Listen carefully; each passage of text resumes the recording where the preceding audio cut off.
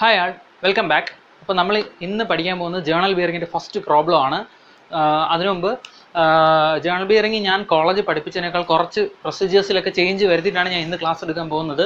So എൻ്റെ students പഠിച്ചവരാണെങ്കിലും just ഒരു problem ഒന്ന് കാണുക, പിന്നെ വിടുക. ഓക്കെ, പിന്നെ ബാക്കി പ്രോബ്ലം നിങ്ങൾ കാണാണ്ട. ആൾറെഡി പഠിച്ചവർ, അതായത് നിങ്ങൾ already journal bearing പഠിച്ചവർ first problem കാണുക, എന്തൊക്കെയാണ് ചേഞ്ചസ് എന്ന് മനസ്സിലാക്കുക. നിങ്ങൾക്കത് പോസിറ്റീവായിട്ട് ഫീൽ ചെയ്യുവാണെങ്കിൽ ഞാൻ പറയുന്ന പ്രൊസീജിയർ ഫോളോ ചെയ്യുക. ഞാൻ ഒരുപാട് ചേഞ്ചസ് വരുത്തിയിട്ടാണ് ഈ പ്രൊസീജിയർ എഴുതിയിരിക്കുന്നത്. ഓക്കെ, അത് പോസിറ്റീവാണ്, എളുപ്പം മനസ്സിലാക്കാവുന്ന കാര്യമാണ് എന്ന് മനസ്സിലാവുന്നെങ്കിൽ ഫോളോ മീ, ഇല്ല എങ്കിൽ ലീവ് ഇറ്റ്. ഇവിടെ ഇനി മുതൽ നിങ്ങൾ എൻ്റെ ചാനൽ വിസിറ്റ് ചെയ്യണ്ട, ഇനി നിങ്ങൾ സ്വയം പഠിക്കേണ്ട സമയമാണ്. ഓക്കെ, നമുക്കിനി 2 ദിവസത്തിനുള്ളിൽ എക്സാം തുടങ്ങും. ഓക്കെ, അപ്പോൾ ഇനി നമുക്ക് ഒന്നും പുതിയതായി പഠിക്കാനുള്ള സമയമില്ല. ഓക്കെ, നിങ്ങൾക്ക് ജേണൽ ബിയറിംഗ് നല്ലപോലെ ഫോളോ ചെയ്യാൻ പറ്റുമെന്നുണ്ടെങ്കിൽ മാത്രം ഇന്ന് ഒരു ദിവസം കൊണ്ട് ജേണൽ ബിയറിംഗ് ഫിനിഷ് ചെയ്യാൻ പറ്റും. ഇന്ന് ഞാൻ 2 പ്രോബ്ലം അപ്ലോഡ് ചെയ്യും. ഓക്കെ, ഈ സൺഡേ ഞാൻ 2 പ്രോബ്ലം അപ്ലോഡ് ചെയ്യും. ഈ 2 പഠിച്ച ശേഷം തന്നെ നിങ്ങൾക്ക് ജേണൽ ബിയറിംഗിൻ്റെ ഏത് പ്രോബ്ലം സോൾവ് ചെയ്യാൻ പറ്റണം. ഓക്കെ, ഞാൻ അതാണ് ഉദ്ദേശിക്കുന്നത്. നിങ്ങൾക്ക് മനസ്സിലാവുന്നില്ല, കൺഫ്യൂഷൻസ് വരുന്നു, ലീവ് ഇറ്റ്. നിങ്ങൾ ആൾറെഡി പഠിച്ചിട്ടുണ്ടെങ്കിൽ അത് പഠിക്കുക. ഓക്കെ, നിങ്ങൾ ആദ്യമായിട്ടാണ് ജേണൽ ബിയറിംഗ് പഠിക്കുന്നതെങ്കിൽ ഒന്നുകൂടെ സ്ട്രെസ് ചെയ്യുക, എന്തെങ്കിലും ഡൗട്ട്സ് ഉണ്ടെങ്കിൽ ചോദിക്കുക. എന്നിട്ടും ഫോളോ ചെയ്യാൻ പറ്റുന്നില്ലെങ്കിൽ ലീവ് ഇറ്റ്. കാരണം നമ്മൾ എല്ലാം കൂടെ പഠിക്കേണ്ട കാര്യമില്ല. ഇത്തവണ 70 മാർക്കിന് എഴുതിയപ്പോൾ മതി, പിന്നെ കൂടുതൽ സ്ട്രെസ് എടുക്കേണ്ട കാര്യമില്ല. പഠിച്ച കാര്യങ്ങളെ വീണ്ടും വീണ്ടും ഷാർപ്പൻ ചെയ്ത് അതിനെ പെർഫെക്റ്റ് ആക്കുക. ഓക്കെ, അല്ലാണ്ട് പിന്നെയും ആവശ്യമില്ലാതെ ടൈം വേസ്റ്റ് ചെയ്യരുത്. നിങ്ങൾ ചെയ്യേണ്ടത്, ജേണൽ ബിയറിംഗ് ആദ്യമായിട്ട് പഠിക്കുന്നവരാണെങ്കിൽ ശ്രദ്ധിക്കുക, ഓരോ കാര്യങ്ങളും മനസ്സിലാക്കുക. പറ്റുമെങ്കിൽ ഞാൻ ലാസ്റ്റ് ഇട്ട ഇൻട്രൊഡക്ഷൻ വീഡിയോ കണ്ടിട്ട് അപ്പം തന്നെ ഇത് സ്റ്റാർട്ട് ചെയ്ത് കഴിഞ്ഞാൽ ബെറ്റർ ആയിരിക്കും. അത്രേ ഉള്ളൂ. അല്ലാണ്ട് നിങ്ങൾക്ക് കാര്യങ്ങൾ അറിയാമെങ്കിൽ ഒരു പ്രശ്നമില്ല, നിങ്ങൾക്ക് ഇപ്പം തന്നെ ഇത് കണ്ടാൽ പ്രോബ്ലം വർക്കൗട്ട് ചെയ്യാം. ഓക്കെ, അതല്ല എന്നുണ്ടെങ്കിൽ നിങ്ങൾ ഞാനിട്ട ഇൻട്രൊഡക്ഷൻ വീഡിയോ ഒന്ന് കണ്ടിട്ട് ഉടനെ ഇതിലോട്ട് വന്നു കഴിഞ്ഞാൽ മൈൻഡിൽ കുറച്ചുകൂടെ കാര്യങ്ങളുണ്ടാവും, കുറച്ചുകൂടെ പെട്ടെന്ന് ക്യാച്ച് ചെയ്യാൻ പറ്റും. ഓക്കെ, അങ്ങനെ നിർബന്ധമൊന്നുമില്ല. പിന്നെ ആൾറെഡി ജേണൽ ബിയറിംഗ് പഠിച്ചവർ ഒരു പ്രോബ്ലം ഒന്ന് കണ്ടു നോക്കുക. ഓക്കെ, എന്തൊക്കെയാണ് ഞാൻ അഡോപ്റ്റ് ചെയ്യുന്ന ചേഞ്ചസ് എന്ന് മനസ്സിലാക്കുക, ഞാൻ ഫോളോ ചെയ്യുന്ന മെത്തേഡ്സ് മനസ്സിലാക്കുക. അപ്പോൾ അത് ഈസി ആണെന്ന് തോന്നുന്നുണ്ടെങ്കിൽ മാത്രം ഇത് ഫോളോ ചെയ്യുക, ഇല്ല എങ്കിൽ കൺഫ്യൂഷൻ ഉണ്ടാക്കരുത്, നിങ്ങൾ പഠിച്ചതിന് ഫോളോ ചെയ്യുക. ഓക്കെ, പിന്നെ ആൾറെഡി പഠിച്ചു കഴിഞ്ഞവർ ഇനി ചാനൽ വിസിറ്റ് ചെയ്യേണ്ട, നിങ്ങൾ സ്വയം പഠിക്കേണ്ട സമയമാണ്. ഞാൻ വീണ്ടും പറയുന്നു, സ്വയം പഠിക്കേണ്ട സമയമാണ്. ഇനി എന്നെ ഡിപ്പെൻഡ് ചെയ്യാൻ പാടില്ല. ഓക്കെ, നിങ്ങൾ പഠിച്ച കാര്യങ്ങളൊക്കെ കൂടെ പ്ലാൻ ചെയ്യേണ്ട ടൈമാണ് ഇനി, ഷാർപ്പൺ ചെയ്യേണ്ട ടൈമാണ് ഇനി. ഓക്കെ, അപ്പോൾ നമുക്ക് ജേണൽ ബിയറിംഗിലേക്ക് പോകാം. Okay, first problem. ഈ problem Kerala technology university October 2019 ചോദിച്ച ക്വസ്റ്റ്യൻ പേപ്പറിൽ നിന്ന് എടുത്ത ക്വസ്റ്റ്യൻ ആണ്. അതിൻ്റെ സൊല്യൂഷനാണിത്. ആൾറെഡി ഞാൻ അപ്ലോഡ് ചെയ്തിട്ടുള്ള നോട്ട്സ് ഞാനത് ചെക്ക് ചെയ്തിട്ടില്ല, ആൻസേഴ്സൊക്കെ സെയിം ആയിരിക്കണം, ഞാനത് നോക്കിയിട്ടില്ല. അപ്പോൾ അതിൽ ഉള്ളതിനേക്കാൾ കുറച്ചുകൂടെ ഞാൻ മോഡിഫൈ ചെയ്തിട്ടുണ്ട്, കുറച്ചുകൂടെ യൂസർ ഫ്രണ്ട്ലി ആക്കിയിട്ടുണ്ട്. അപ്പോൾ അതൊന്ന് ആൾറെഡി എൻ്റെ ക്ലാസ് നോട്ട്സ് ഉപയോഗിച്ച് പഠിച്ചവരും ഒന്ന് ശ്രദ്ധിക്കുക. ഓക്കെ, അപ്പോൾ നിങ്ങൾക്ക് ആ ചേഞ്ചസ് മനസ്സിലാവും, എന്തൊക്കെ ചേഞ്ചസ് ആണ് ഞാൻ എടുത്തിരിക്കുന്നതെന്ന് നിങ്ങൾക്ക് മനസ്സിലാവും. ഓക്കെ, അപ്പോൾ ഇത് ആൾറെഡി പഠിപ്പിച്ചിട്ടുള്ളതാണെങ്കിൽ ഞാൻ വീണ്ടും പഠിപ്പിക്കുന്നത് ഇതിൽ കുറച്ച് ചേഞ്ചസ് ആയിട്ട് ഞാൻ വരുത്തിയത് കൊണ്ടാണ്. ഓക്കെ, അപ്പോൾ പഠിച്ചിട്ട് കഴിഞ്ഞവരും ഒരു പ്രോബ്ലം എങ്കിലും ശ്രദ്ധിക്കുക. ഓക്കെ, ആദ്യമായിട്ട് പഠിക്കുന്നവർക്ക് എന്ത് ഡൗട്ട്സ് ഉണ്ടെങ്കിലും എന്നോട് ചോദിച്ച് ക്ലിയർ ചെയ്തിട്ട് മുമ്പോട്ട് പോവാം. ജേണൽ ബിയറിങ്ങിന് ഞാൻ ഇത്രയും സ്ട്രെസ് കൊടുക്കാൻ കാര്യം, ജേണൽ ബിയറിംഗ് വളരെ ഇമ്പോർട്ടൻറ്റ് ടോപ്പിക്കാണ്. മോഡ്യൂൾ 1 ആൻഡ് മോഡ്യൂൾ 2 ഏറ്റവും ഇമ്പോർട്ടൻറ്റ് ടോപ്പിക്ക് ജേണൽ ബിയറിംഗ് തന്നെയാണ്. പിന്നെ ചോദിക്കാൻ ഷുവർട്ടി ഉണ്ടെന്ന് പറയാൻ, കോൺഫിഡൻ്റ് ആയിട്ട് പറയാൻ പറ്റുന്ന ഒരു ടോപ്പിക്കും ജേണൽ ബിയറിംഗ് ആണ്. ഓക്കെ, അത്രയ്ക്ക് ഇമ്പോർട്ടൻസ് ഉള്ള ടോപ്പിക്കാണ്. കഴിഞ്ഞ 2 തവണയും 15 മാർക്കിന് ചോദിച്ച ക്വസ്റ്റ്യൻ ആണ്. സബ് ക്വസ്റ്റ്യൻ പോലും ഇല്ലാതെ ഒരു ഫുൾ 15 മാർക്കിന് ചോദിച്ചിട്ടുണ്ട് ജേണൽ ബിയറിംഗ്. ഓക്കെ, അതും ഇമ്പോർട്ടൻസ് കിട്ടും. അപ്പോൾ ബോൾ ബിയറിംഗും ജേണൽ ബിയറിംഗും പഠിച്ചു കഴിഞ്ഞാൽ ഒരു ക്വസ്റ്റ്യൻ കൺഫേം ആയിട്ടും കിട്ടും. അതുകൊണ്ടാണ് ഞാൻ മോഡ്യൂൾ 1 എടുക്കാതെ മോഡ്യൂൾ 2 എടുക്കുന്നത്. ഒരുപാട് പേര് പറഞ്ഞു മോഡ്യൂൾ 1 എടുക്കാൻ. മോഡ്യൂൾ 1 എടുക്കാനുള്ള സമയമില്ല. ഒരു 15 വീഡിയോ എങ്കിലും ചെയ്താലേ എനിക്ക് മോഡ്യൂൾ 1 പ്രോപ്പറായിട്ട് ഫിനിഷ് ചെയ്യാൻ പറ്റൂ. അതിനെക്കാട്ടിലും എളുപ്പം മോഡ്യൂൾ 2 പഠിക്കാം. അപ്പോൾ എല്ലാവരും പറയുന്നത് മോഡ്യൂൾ 1 എളുപ്പമുള്ള ടോപ്പിക്കല്ലേ, മോഡ്യൂൾ 2 പാടുള്ള ടോപ്പിക്കല്ലേ എന്ന്. അത് നിങ്ങളുടെ അപ്രോച്ചിൻ്റെ കുഴപ്പമാണ്. മോഡ്യൂൾ 2 ഒരു പാടുള്ള ടോപ്പിക്കല്ല. നിങ്ങളുടെ കൺസെപ്റ്റും നിങ്ങളുടെ ഇമാജിനേഷൻ സ്കില്ലും ബെറ്റർ ആണെങ്കിൽ നിങ്ങൾക്ക് മോഡ്യൂൾ 2 ഈസി സ്കോർ ചെയ്യാൻ പറ്റും. അതിനാണ് ഈ വീഡിയോ. ഇന്ന് നിങ്ങൾക്ക് അതിന് പറ്റുന്നുണ്ടെങ്കിൽ കണ്ടിന്യൂ ചെയ്യുക, ഇല്ല എന്നുണ്ടെങ്കിൽ വിടുക. ഇനി നമുക്ക് ഡു ഓർ ഡൈ ഓപ്ഷനേ ഉള്ളൂ. ഓക്കെ, അപ്പോൾ ജേണൽ ബിയറിംഗ് പഠിക്കണം താല്പര്യമുള്ളവർ മുമ്പോട്ട് പോവുക. വേണ്ട, ജേണൽ ബിയറിംഗ് ഞാൻ പഠിക്കുന്നില്ല, കോൺഫിഡൻ്റോട് വിടുക. നിങ്ങൾ ബാക്കി എല്ലാത്തിലും സ്കിൽഫുൾ ആണെങ്കിൽ ജേണൽ ബിയറിംഗ് പഠിച്ചില്ലെങ്കിലും ഇത്തവണ നിങ്ങൾക്ക് സ്കോർ ചെയ്യാം. 70 മാർക്കിന് എഴുതിയാൽ മതി എന്നുള്ളത് കൊണ്ട് നിങ്ങൾക്ക് സ്കോർ ചെയ്യാം. ഓക്കെ, അപ്പോൾ നിങ്ങളാണ് ഡിസൈഡ് ചെയ്യേണ്ടത്, ബാക്കി നിങ്ങൾ തീരുമാനിക്കുക. ഓക്കെ, അപ്പോൾ നമുക്ക് ഫസ്റ്റ് പ്രോബ്ലത്തിലേക്ക് പോകാം. ജേണൽ ബിയറിംഗിൻ്റെ ക്വസ്റ്റ്യൻ ശ്രദ്ധിച്ചോ. Design A full hydrodynamic journal bearing operating at 1200 RPM and carrying a load of 6 kilonewton. The journal material is of hardened steel and the bearing is of Babbitt material. The bearing is lubricated with SAE 30 oil and the Operating temperature of oil is 69 degrees Celsius. Assume ambient temperature as 30 degrees Celsius. Okay, ഇത്രേ ഉള്ളൂ. Okay, ഞാൻ എപ്പോഴും പറഞ്ഞോണ്ട് question കണ്ട് ഒരിക്കലും ക്വസ്റ്റ്യനെ വിലയിരുത്തരുത്. നമുക്ക് given datas നോക്കിയിട്ട് വേണം ഒരു ക്വസ്റ്റ്യനെ നമ്മൾ ഇവാലുവേറ്റ് ചെയ്യാൻ. ചിലരൊക്കെ വലിയ ക്വസ്റ്റ്യൻ ആണെങ്കിൽ പാട്, ചെറിയ ക്വസ്റ്റ്യൻ ആണെങ്കിൽ എളുപ്പം, അങ്ങനെയൊന്നുമില്ല. ഓക്കെ, അപ്പോൾ നമ്മുടെ വാല്യൂസ് ഏതൊക്കെയെന്ന് നോക്കുക. ജേണൽ ബിയറിംഗ്, ഓക്കെ, മറ്റ് കാര്യങ്ങളൊക്കെ ഇടാം. ജേണൽ ബിയറിങ്ങിന് ഞാൻ പറഞ്ഞു അപ്രോച്ചാണ് ഇമ്പോർട്ടൻറ്റ്. തന്നിരിക്കുന്ന വാല്യൂസ് ഏതാണോ അതിനനുസരിച്ചാണ് നമ്മൾ പ്രൊസീജിയർ നമ്മളാണ് ഉണ്ടാക്കേണ്ടത്. ഓക്കെ, അതിന് കാര്യങ്ങൾ ഓരോന്ന് എന്തൊക്കെയാണെന്ന് അറിയാം. അതിനാണ് ഞാൻ പ്രീവിയസ് വീഡിയോ ഒന്നുകൂടെ കണ്ടിട്ട് പ്രോബ്ലത്തിലേക്ക് വരാൻ പറഞ്ഞത്.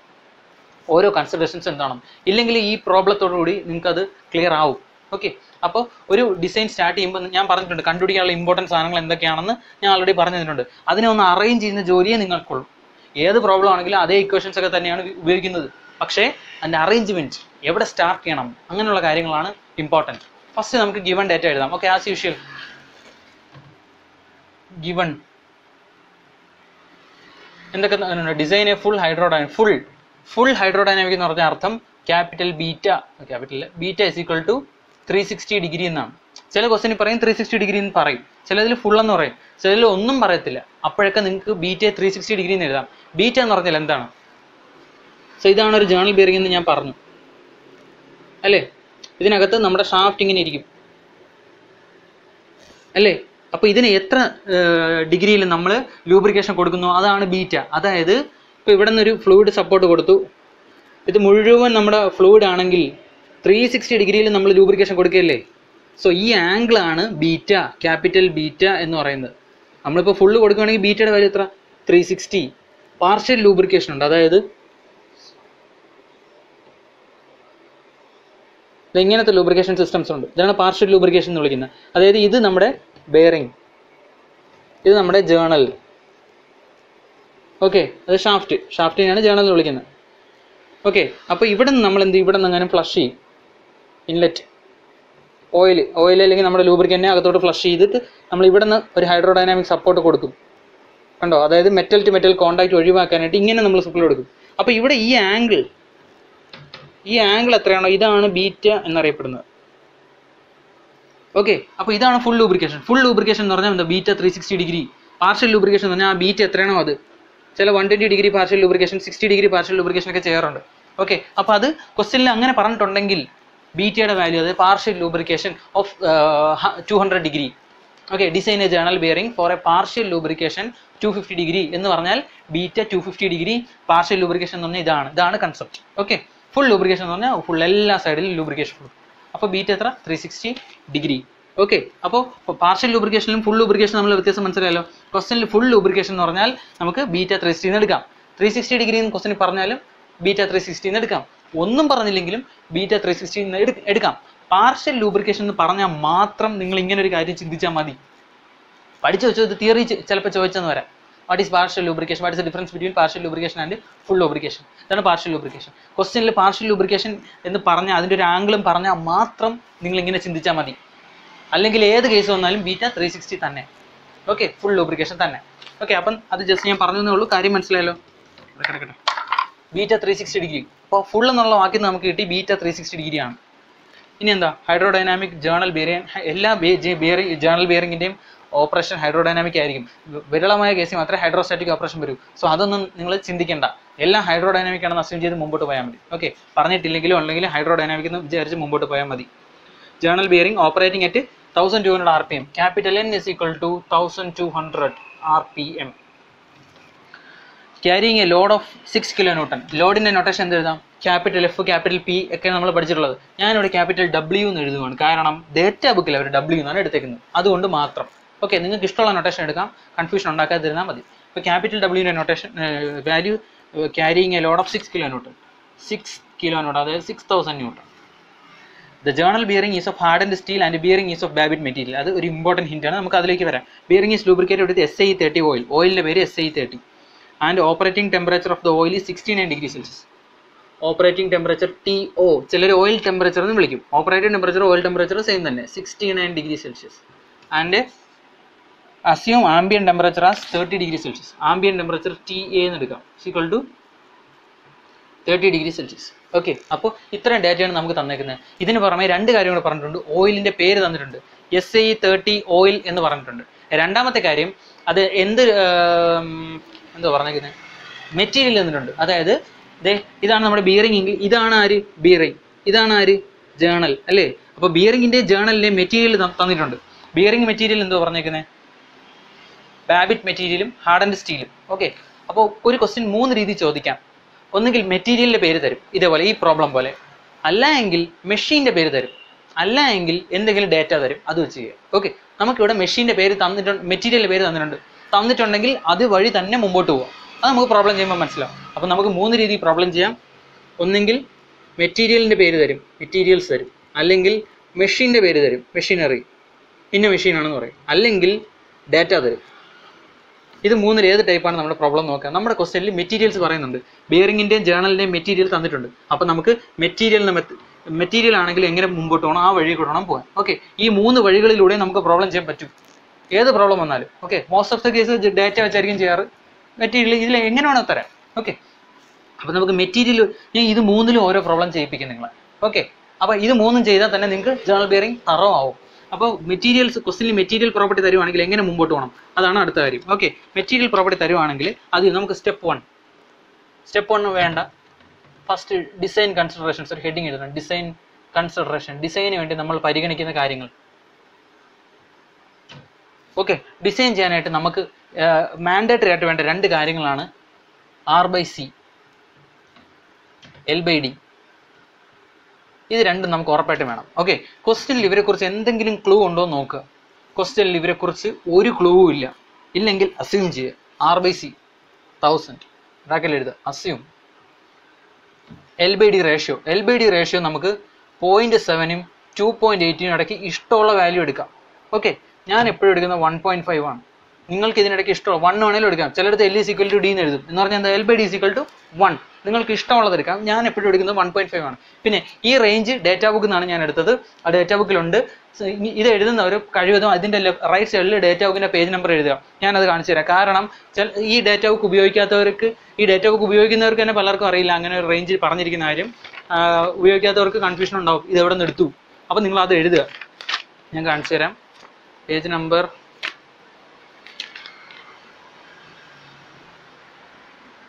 353. പേജ് നമ്പർ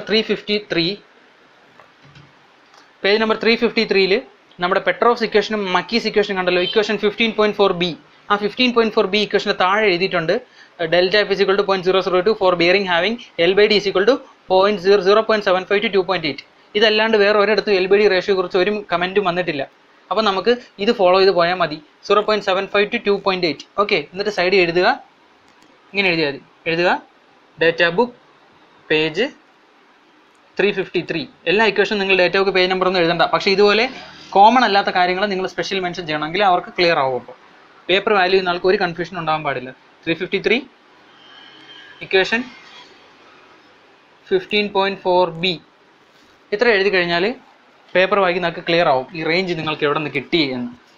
ഓക്കെ, അതല്ലാന്നുണ്ടെങ്കിൽ നിങ്ങൾക്ക് എപ്പോഴും വേണമെങ്കിൽ 1 എന്നങ്ങ് ഓർത്ത് വെച്ചാലും മതി, കുഴപ്പമൊന്നുമില്ല. ഇതൊക്കെ എല്ലാവർക്കും അറിയാവുന്ന കാര്യം തന്നെയാണ്.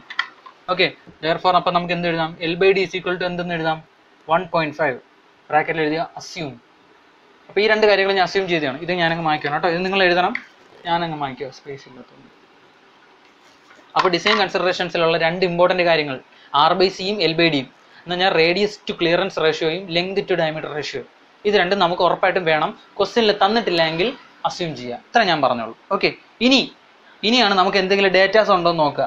ഓക്കെ, നമുക്ക് ഈ ക്വസ്റ്റ്യനിൽ ഞാൻ പറഞ്ഞിട്ടുണ്ട് മെറ്റീരിയൽസിൻ്റെ പേര് തന്നിട്ടുണ്ട്. അപ്പോൾ ഇവിടെ അത് എഴുതുക. മെറ്റീരിയൽ ആണെങ്കിൽ മെറ്റീരിയൽ എഴുതുക, മെഷീൻ ആണെങ്കിൽ മെഷീൻ എഴുതുക. അപ്പോൾ ഞാൻ ആദ്യം ആരും എഴുതാം, ബിയറിംഗ് മെറ്റീരിയൽ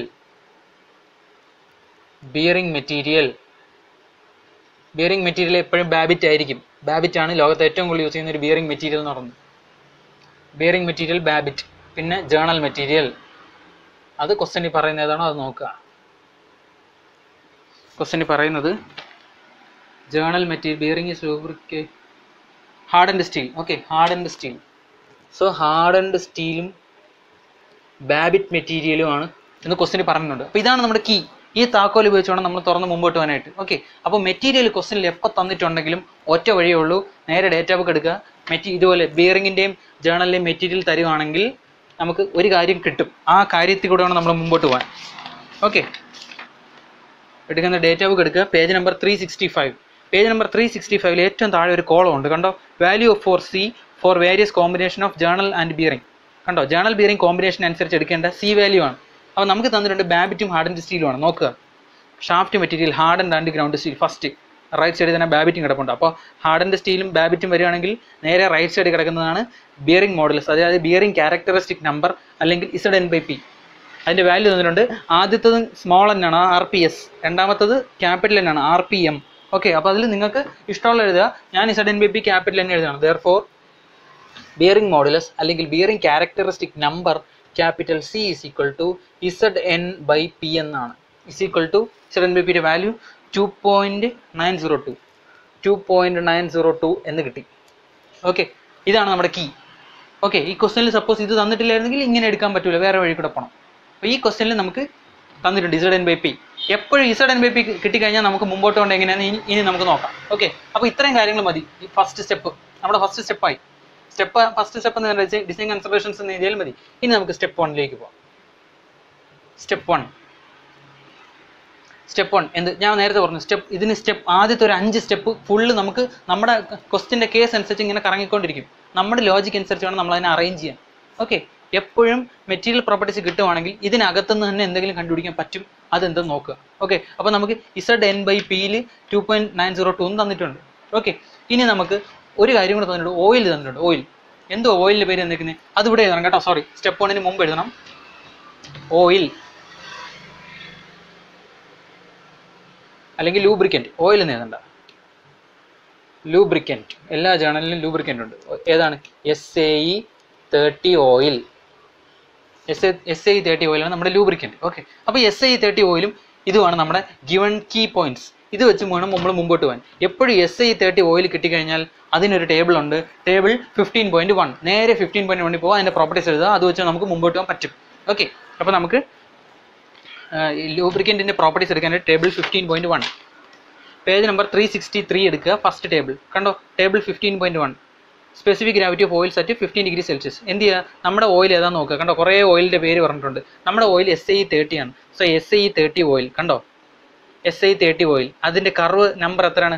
ലെഫ്റ്റ് സൈഡിൽ കിടപ്പുണ്ട്, F, ക്യാപിറ്റൽ F. അപ്പോൾ capital F automobile oil SAE30. Specific gravity എത്ര? 0.9263 അല്ലേ, 0.9263. അപ്പോൾ ലൂബ്രിക്കൻറ്റ്. അപ്പോൾ നമുക്ക് ഫസ്റ്റ് ഹെഡിങ് ഇങ്ങനെ എഴുതാം. എന്തുവാ? Step 1 എന്തെഴുതാം? Oil properties. Oil properties അല്ലെങ്കിൽ ലൂബ്രിക്കൻ പ്രോപ്പർട്ടീസ് എന്ന് വേണമെങ്കിലും എഴുതാം. ഓയിൽ പ്രോപ്പർട്ടീസ് എഴുതേണ്ട, കുറച്ചുകൂടെ സ്റ്റാൻഡേർഡ് ആയിട്ട് നമുക്ക് ലൂബ്രിക്കൻ പ്രോപ്പർട്ടീസ് എഴുതാമോ? ലൂബ്രിക്കൻ പ്രോപ്പർട്ടീസ് നമുക്കിപ്പോൾ എന്തൊക്കെ കിട്ടി? SAE30 oil type SAE30. അതിൻ്റെ കർവ് നമ്പർ എത്ര? Curve number capital F. ഇനി എന്ത് കിട്ടി? ഡെൻസിറ്റി അറ്റ് 15 ഡിഗ്രി, ഡെൻസിറ്റി അല്ല specific gravity at 15 degree Celsius, അതായത് റോ 15ൻ്റെ വാല്യൂ എത്ര? 0.9263 അല്ലേ, 0.9263 അല്ലേ. ഇനി ഓയിൽ പ്രോപ്പർട്ടിയും ഈ ബാബിറ്റ് മെറ്റീരിയലും തന്നാൽ നിങ്ങൾക്ക് ഈ വഴി കൂടെ പോകാൻ പറ്റൂ. അല്ലെങ്കിൽ ഓയിലിൻ്റെ പേര് കണ്ടുപിടിക്കാൻ വേറെ എന്തെങ്കിലും ഒരു ഹിൻ്റ് കൂടെ കാണും. ഇവിടെ ഓയിലിൻ്റെ പേര് തന്നിട്ടുണ്ട്. ഓക്കെ, അപ്പോൾ നമുക്ക് എന്ത് ചെയ്യാം? റോ 15 എന്ന് മനസ്സിലായി. ഇനി എന്ത് ചെയ്യണം? നമുക്ക് ഓയിലിൻ്റെ ബാക്കി പ്രോപ്പർട്ടീസ് കണ്ടുപിടിക്കണം. ഓയിലിന് എന്തൊക്കെ പ്രോപ്പർട്ടീസ് ഉണ്ടെന്ന് ഞാൻ പറഞ്ഞിട്ടുണ്ട്. Z കണ്ടുപിടിക്കാം, ZK കണ്ടുപിടിക്കാം, റോ കണ്ടുപിടിക്കാം. അതായത് absolute viscosity, kinematic viscosity, density. Okay, ഇത്രയും കാര്യങ്ങൾ കണ്ടുപിടിക്കാം. നമുക്ക് റോ 15 കിട്ടിക്കഴിഞ്ഞാൽ തന്നെ ഡെൻസിറ്റി കണ്ടുപിടിക്കാൻ പറ്റും. അതായത് 15 ഡിഗ്രി സെൽഷ്യസിലെ റോ ആണ് ഇത്. അപ്പോൾ നമ്മുടെ ഓപ്പറേറ്റിംഗ് ടെമ്പറേച്ചർ 69 ഡിഗ്രി സെൽഷ്യസിലുള്ള റോ കണ്ടുപിടിക്കണം. അതിനൊരു ഇക്വേഷൻ ഉണ്ട് ഡേറ്റാ ബുക്കിൽ. ഡേറ്റാ ബുക്ക് എടുക്കുക, പേജ് നമ്പർ 350 എടുക്കുക. പേജ് നമ്പർ 350 ഉണ്ടോ? അതിനകത്ത് ഇക്വേഷൻ നമ്പർ 15.1F. ഓക്കെ, അപ്പോൾ 15.1F എഴുതുക. എന്തുവാ 15.1F? Raw T is equal to raw 15 minus 0.00063 into T degree minus 15. ഇതാണ് ഇക്വേഷൻ. കണ്ടോ, ഇതിനകത്ത് നമ്മുടെ T 69 ഇട്ട് കൊടുക്കുക. അതായത് നമ്മുടെ ഓയിൽ ടെമ്പറേച്ചർ ആയ 69 ഇട്ട് കൊടുക്കുക. റോ 15ന് ഈ റോ 15 ഇട്ട് കൊടുക്കുക. അപ്പോൾ നമുക്ക് ഫസ്റ്റ് സാധനം കിട്ടി. എന്തുവാണ് നമുക്ക് ഞാനിവിടെ എഴുതാം. എല്ലാം ചെറിയ ചെറിയ ഇക്വേഷൻസ് ആണ് കേട്ടോ, ഒരു കോംപ്ലക്സിറ്റി ഇല്ല. ഉപയോഗിക്കാൻ അറിയാമെങ്കിൽ ഇത്രയും ഈസി ആയിട്ട് മാർക്ക് സ്കോർ ചെയ്യാൻ പറ്റുന്ന ഒരു സാധനം വേറെ ഇല്ല. പക്ഷെ ഉപയോഗിക്കാൻ അറിഞ്ഞിരിക്കണം. 2 മാർക്ക് വളരെ കൂടുതൽ കിട്ടുന്ന ഒരു ടോപ്പിക്കുമാണ് ജേർണൽ ബിയറിംഗ്. അപ്പം നമുക്ക് റോ ഇസ് ഈക്വൽ ടു എന്താണ്, റോ 15 വാല്യൂ എത്ര, 0.9263 0.9263 മൈനസ് 0.00063 ഇൻറ്റു 69 മൈനസ് 15 ആൻസറായി. അപ്പോൾ റോ അറ്റ് 69 ഡിഗ്രി സെൽഷ്യസിൻ്റെ വാല്യൂ കിട്ടുന്നത് 0.89228 ആണ്. നിങ്ങളത് ചെക്ക് ചെയ്തോണം കേട്ടോ. ഞാനിതെങ്ങും ചെക്കൊന്നും ചെയ്തില്ല, ഞാൻ സോൾവ് ചെയ്തപ്പോൾ അങ്ങ് കിട്ടിയതാണ് ഞാൻ പറയുന്നത്. ഓക്കെ, അപ്പോൾ റോ അറ്റ് 69 ഡിഗ്രി സെൽഷ്യസിലെ റോ കിട്ടി. അപ്പോൾ ഡെൻസിറ്റി കിട്ടി. ഇനി ആരെ ഇസഡ് കെനെയും ഇസഡിനെയും കണ്ടുപിടിക്കണം. അതിനൊരു വഴിയുണ്ട്. നമ്മുടെ കർവ് നമ്പർ എഫ് എന്ന് പറഞ്ഞിട്ടുണ്ടല്ലോ. അപ്പോൾ കർവ് നമ്പർ എഫ് എന്ന് അറിയാം, ടെമ്പറേച്ചറും അറിയാം. ഈ കർവിൻ്റെ നമ്പറും ടെമ്പറേച്ചറും അറിയാമെങ്കിൽ നമുക്ക് കൈനമാറ്റിക് വിസ്കോസിറ്റി കണ്ടുപിടിക്കാൻ പറ്റും. ഓക്കെ, അപ്പോൾ കൈനമാറ്റിക് വിസ്കോസിറ്റി കണ്ടുപിടിക്കാനായിട്ട് ടേബിൾ എടുക്കുക, ഡേറ്റ ബുക്ക് എടുക്കുക, പേജ് നമ്പർ 352 എടുക്കുക, 352 എടുക്കുക. ഓക്കെ, പേജ് നമ്പർ 352 എടുത്തു കഴിഞ്ഞാൽ ഓക്കെ, ഈ റൈറ്റ് സൈഡിൽ കിടക്കുന്ന നമ്മുടെ y ആക്സിസ് ആണ് kinematic viscosity in senti Stokes. കണ്ടോ, സെൻറ്റി സ്റ്റിക്സ് എന്നാണ് അവർ ഇരിക്കുന്നത്, സ്പെല്ലിംഗ് മിസ്റ്റേക്ക് ആണ്, സെൻറ്റി സ്റ്റോക്സ് ആണ് യൂണിറ്റ്. ഓക്കെ, അപ്പോൾ കൈനമാറ്റിക് നമുക്ക് ഇതാണ് കിട്ടേണ്ടത്. നമുക്ക് ഈ കർവ് അറിയാം. നോക്കിയാൽ കുറേ കർവ് ഉണ്ട്, ABCDEF. നമ്മുടെ കർവ് എഫ് ആണ്, അതായത് ഈ ലൈൻ. മുകളിൽ ടെമ്പറേച്ചർ തന്നിട്ടുണ്ട്, നമ്മുടെ ടെമ്പറേച്ചർ 69 ആണ്. അപ്പോൾ 69 എവിടെ വരും നോക്കുക, 60-നും 80-നും ഇടയ്ക്ക് കാണും. അത് കറക്റ്റ് കണ്ടുപിടിക്കുക, ആ ലൈൻ ഏതാണെന്ന്. ആ ലൈൻ നേരെ താഴേക്ക് വരിക, എഫിൽ എവിടെ ടച്ച് ചെയ്യുന്നോ അവിടെ നിന്ന് നേരെ റൈറ്റ് സൈഡിൽ കിടക്കുന്നതാണ് കൈനമാറ്റിക് വിസ്കോസിറ്റി. ഓക്കെ, അപ്പോൾ കൈനമാറ്റിക് വിസ്കോസിറ്റി കിട്ടും. It's okay, simple. അപ്പോൾ ഇതെങ്ങനെയാണ് ചെയ്യേണ്ടത്? നമ്മുടെ നോക്കുക, ഏറ്റവും മുകളിൽ എക്സ് ആക്സിസിൽ നമുക്ക് 69 ആണ്. അപ്പോൾ അവിടുത്തെ 69 എവിടെ നിന്ന് കണ്ടുപിടിക്കുക? ഇത് 60 കഴിഞ്ഞാൽ 80 ആണ്. അപ്പോൾ ഏറ്റവും നടുക്ക് കിടക്കുന്ന 70 ആണ്. അതിൻ്റെ തൊട്ട് ലെഫ്റ്റ് സൈഡിലുള്ള ലൈൻ എടുക്കുക, നേരെ താഴേക്ക് വരിക, കർവ് എഫിൽ ടച്ച് ചെയ്യുന്ന എവിടെയാണോ അവിടെ നേരെ റൈറ്റ് കിടക്കുന്ന വാല്യൂ ആണ് കൈനമാറ്റിക് വിസ്കോസിറ്റി. സിമ്പിളാണ്. അപ്പോൾ അവിടെ നിന്ന് കൈനമാറ്റിക് വിസ്കോസിറ്റിയുടെ വാല്യൂ കിട്ടും. സബ്ഹെഡിങ് ചെയ്ത് കൈനമാറ്റിക് വിസ്കോസിറ്റി, ഇതെല്ലാം ഫസ്റ്റ് സ്റ്റെപ്പ് ആണ് കേട്ടോ. കൈനമാറ്റിക് വിസ്കോസിറ്റി ഇതൊക്കെ സിമ്പിളാണ്, ഒരു കോംപ്ലക്സിറ്റി ഇല്ല. കൈനമാറ്റിക് വിസ്കോസിറ്റി ഇസഡ് കെ കണ്ടുപിടിക്കാനായിട്ട് നമുക്ക് ഈ വഴി കൂടെ പോകാം. എങ്ങനെയാണ്? Four curve F and oil temperature അല്ലെങ്കിൽ operating temperature 69 degree Celsius, Z K is equal to, ഞാൻ പറഞ്ഞ പോലെ നോക്കുക, ഇസഡ് കെയുടെ വാല്യൂ കിട്ടുന്നത് ഇസഡ് കെയുടെ വാല്യൂ കിട്ടുന്നത്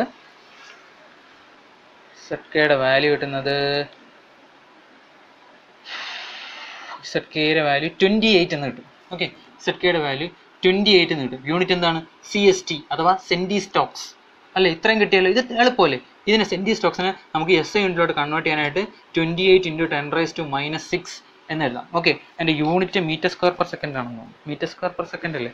യൂണിറ്റിൽ സംശയം വന്നു കഴിഞ്ഞാൽ ഡേറ്റ ബുക്ക് എടുക്കുക, എല്ലാത്തിൻ്റെ കൂടെ യൂണിറ്റ് ചെയ്തുകൊണ്ടല്ലോ. പേജ് നമ്പർ 350 ഇസഡ് കെയുടെ SI unit centimetre square per second. അതിന് നമുക്ക് മീറ്റർ സ്ക്വയർ പെർ സെക്കൻഡ് എന്ന് എഴുതാം.